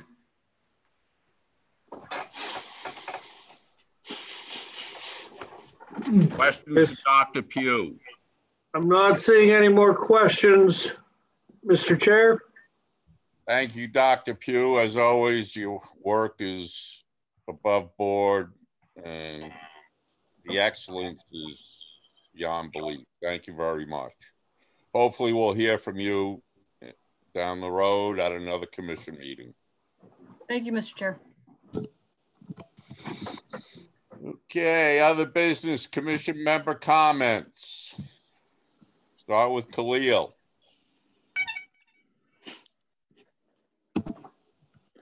I'm all set. Thank you. Suki. All set, Ray. No, nothing to say. Thank you. Bill Doyle. I have nothing, Ray. Just learned an awful lot at this meeting. Thank you. Bill Amaru. Thanks, Ray. I guess one quick thing I'd like to say that in my 48 years of being involved in fisheries and fisheries management for the last 40, this is the first time I've been to a committee meeting of some kind where we actually talked about liberalizing rather than constraining fishermen. And it's a great day to think that we are actually at this point, with all the hard work and sacrifices of fishermen around the whole New England area, that they're beginning to see improvements that are going to reward them by allowing them to fish. And I'm very grateful to the division and the fishery service for all of the progress we've made and all of the fishermen who've sacrificed. Thanks. Lou Williams.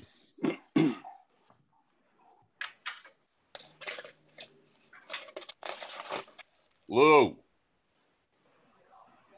Not seeing anything from Lou, Ray. Oh, here he is. Hey, is that Ray? Yeah. There you are, Lou. Yeah, sorry. My phone died earlier there on the boat when I was tying up, but I got it back on here for the last hour. And I just want to run, if you don't mind, something about that last presentation that might be just informative to help on that. If we got a minute.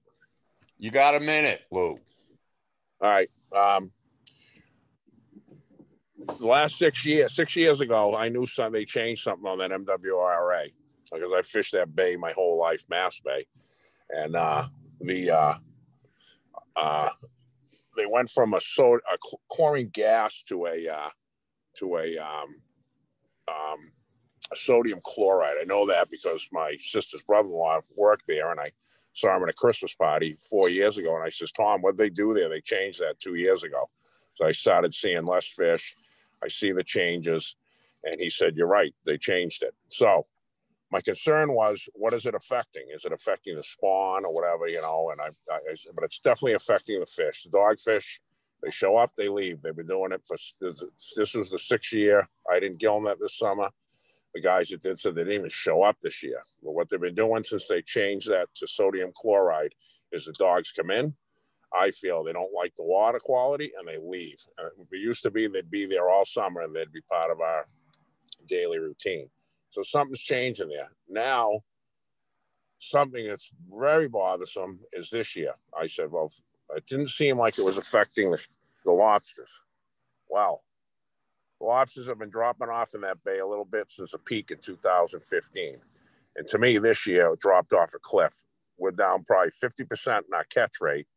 But more disturbing to me was the small amount of shorts in different year classes. I never saw so many empty traps in my life this year. I have real concern that whatever's going on with that outfall pipe is affecting the spawn for the fish and the lobsters, because the lobsters, you're not going to see it overnight. Fish will grow quicker and you'll be able to see the less and less fish. But now this year, I'll tell you, I think my prediction is this, never mind the right whales, this racket's going to have a problem coming up because I didn't see the future in my traps this year, you know. So just something to think about. You know, I've always had a problem with those outfall pipes, you know, but anyhow, I don't want to take up too much time. It's a long meeting. So that's all I got to say. Thank you, Lou. Shelley Edmondson, Dr. Edmondson. Hi there. I've just really enjoyed all of this, and I'm so impressed with all the work that goes behind it all from the DMF staff. I'm just learning and absorbing, and just want to thank everyone for all their work and time. I'm very impressed. Thank you, Dr. Edmondson. Tim Brady.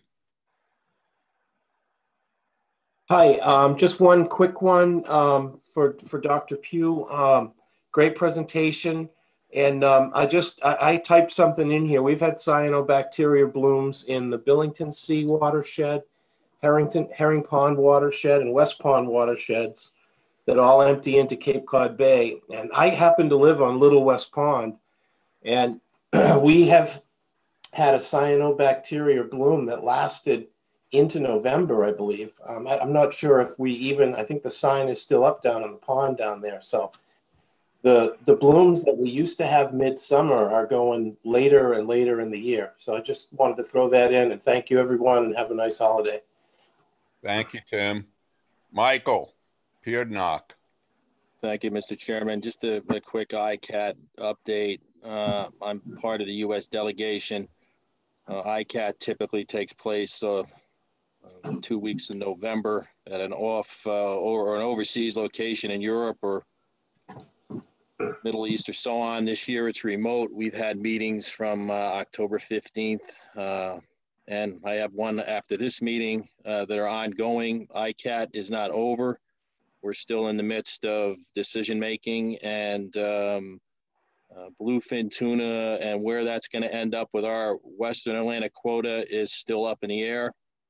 The MACO measures are status quo, but the bluefin situation or status has the most significant impact on all of us, depending upon where it goes with a reduction or status quo or stock assessment. So I'm not sure when it's going to be over. I thought it'd be over 2 weeks ago, but it's still ongoing. Thank you.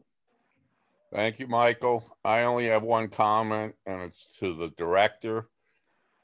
Probably a year or two ago, we started a Massachusetts coastal seaport survey.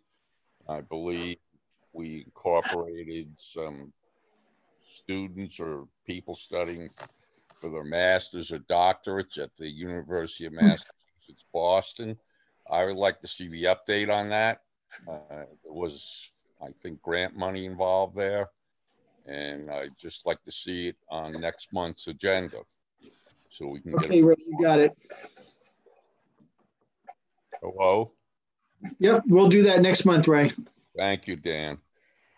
Okay, that's it for commissioners' comments, member comments. I'm going to open it up to the public. Who have you got in the queue, Jared? All right, members of the public, if you have any comments, you can raise your hand. I will acknowledge you and provide speaking privileges. Ray, you want to give them about 2 minutes considering the time? Yes. Okay, so if you have a comment, please raise your hand now. Otherwise, I'm going to move it back to the chairman to adjourn.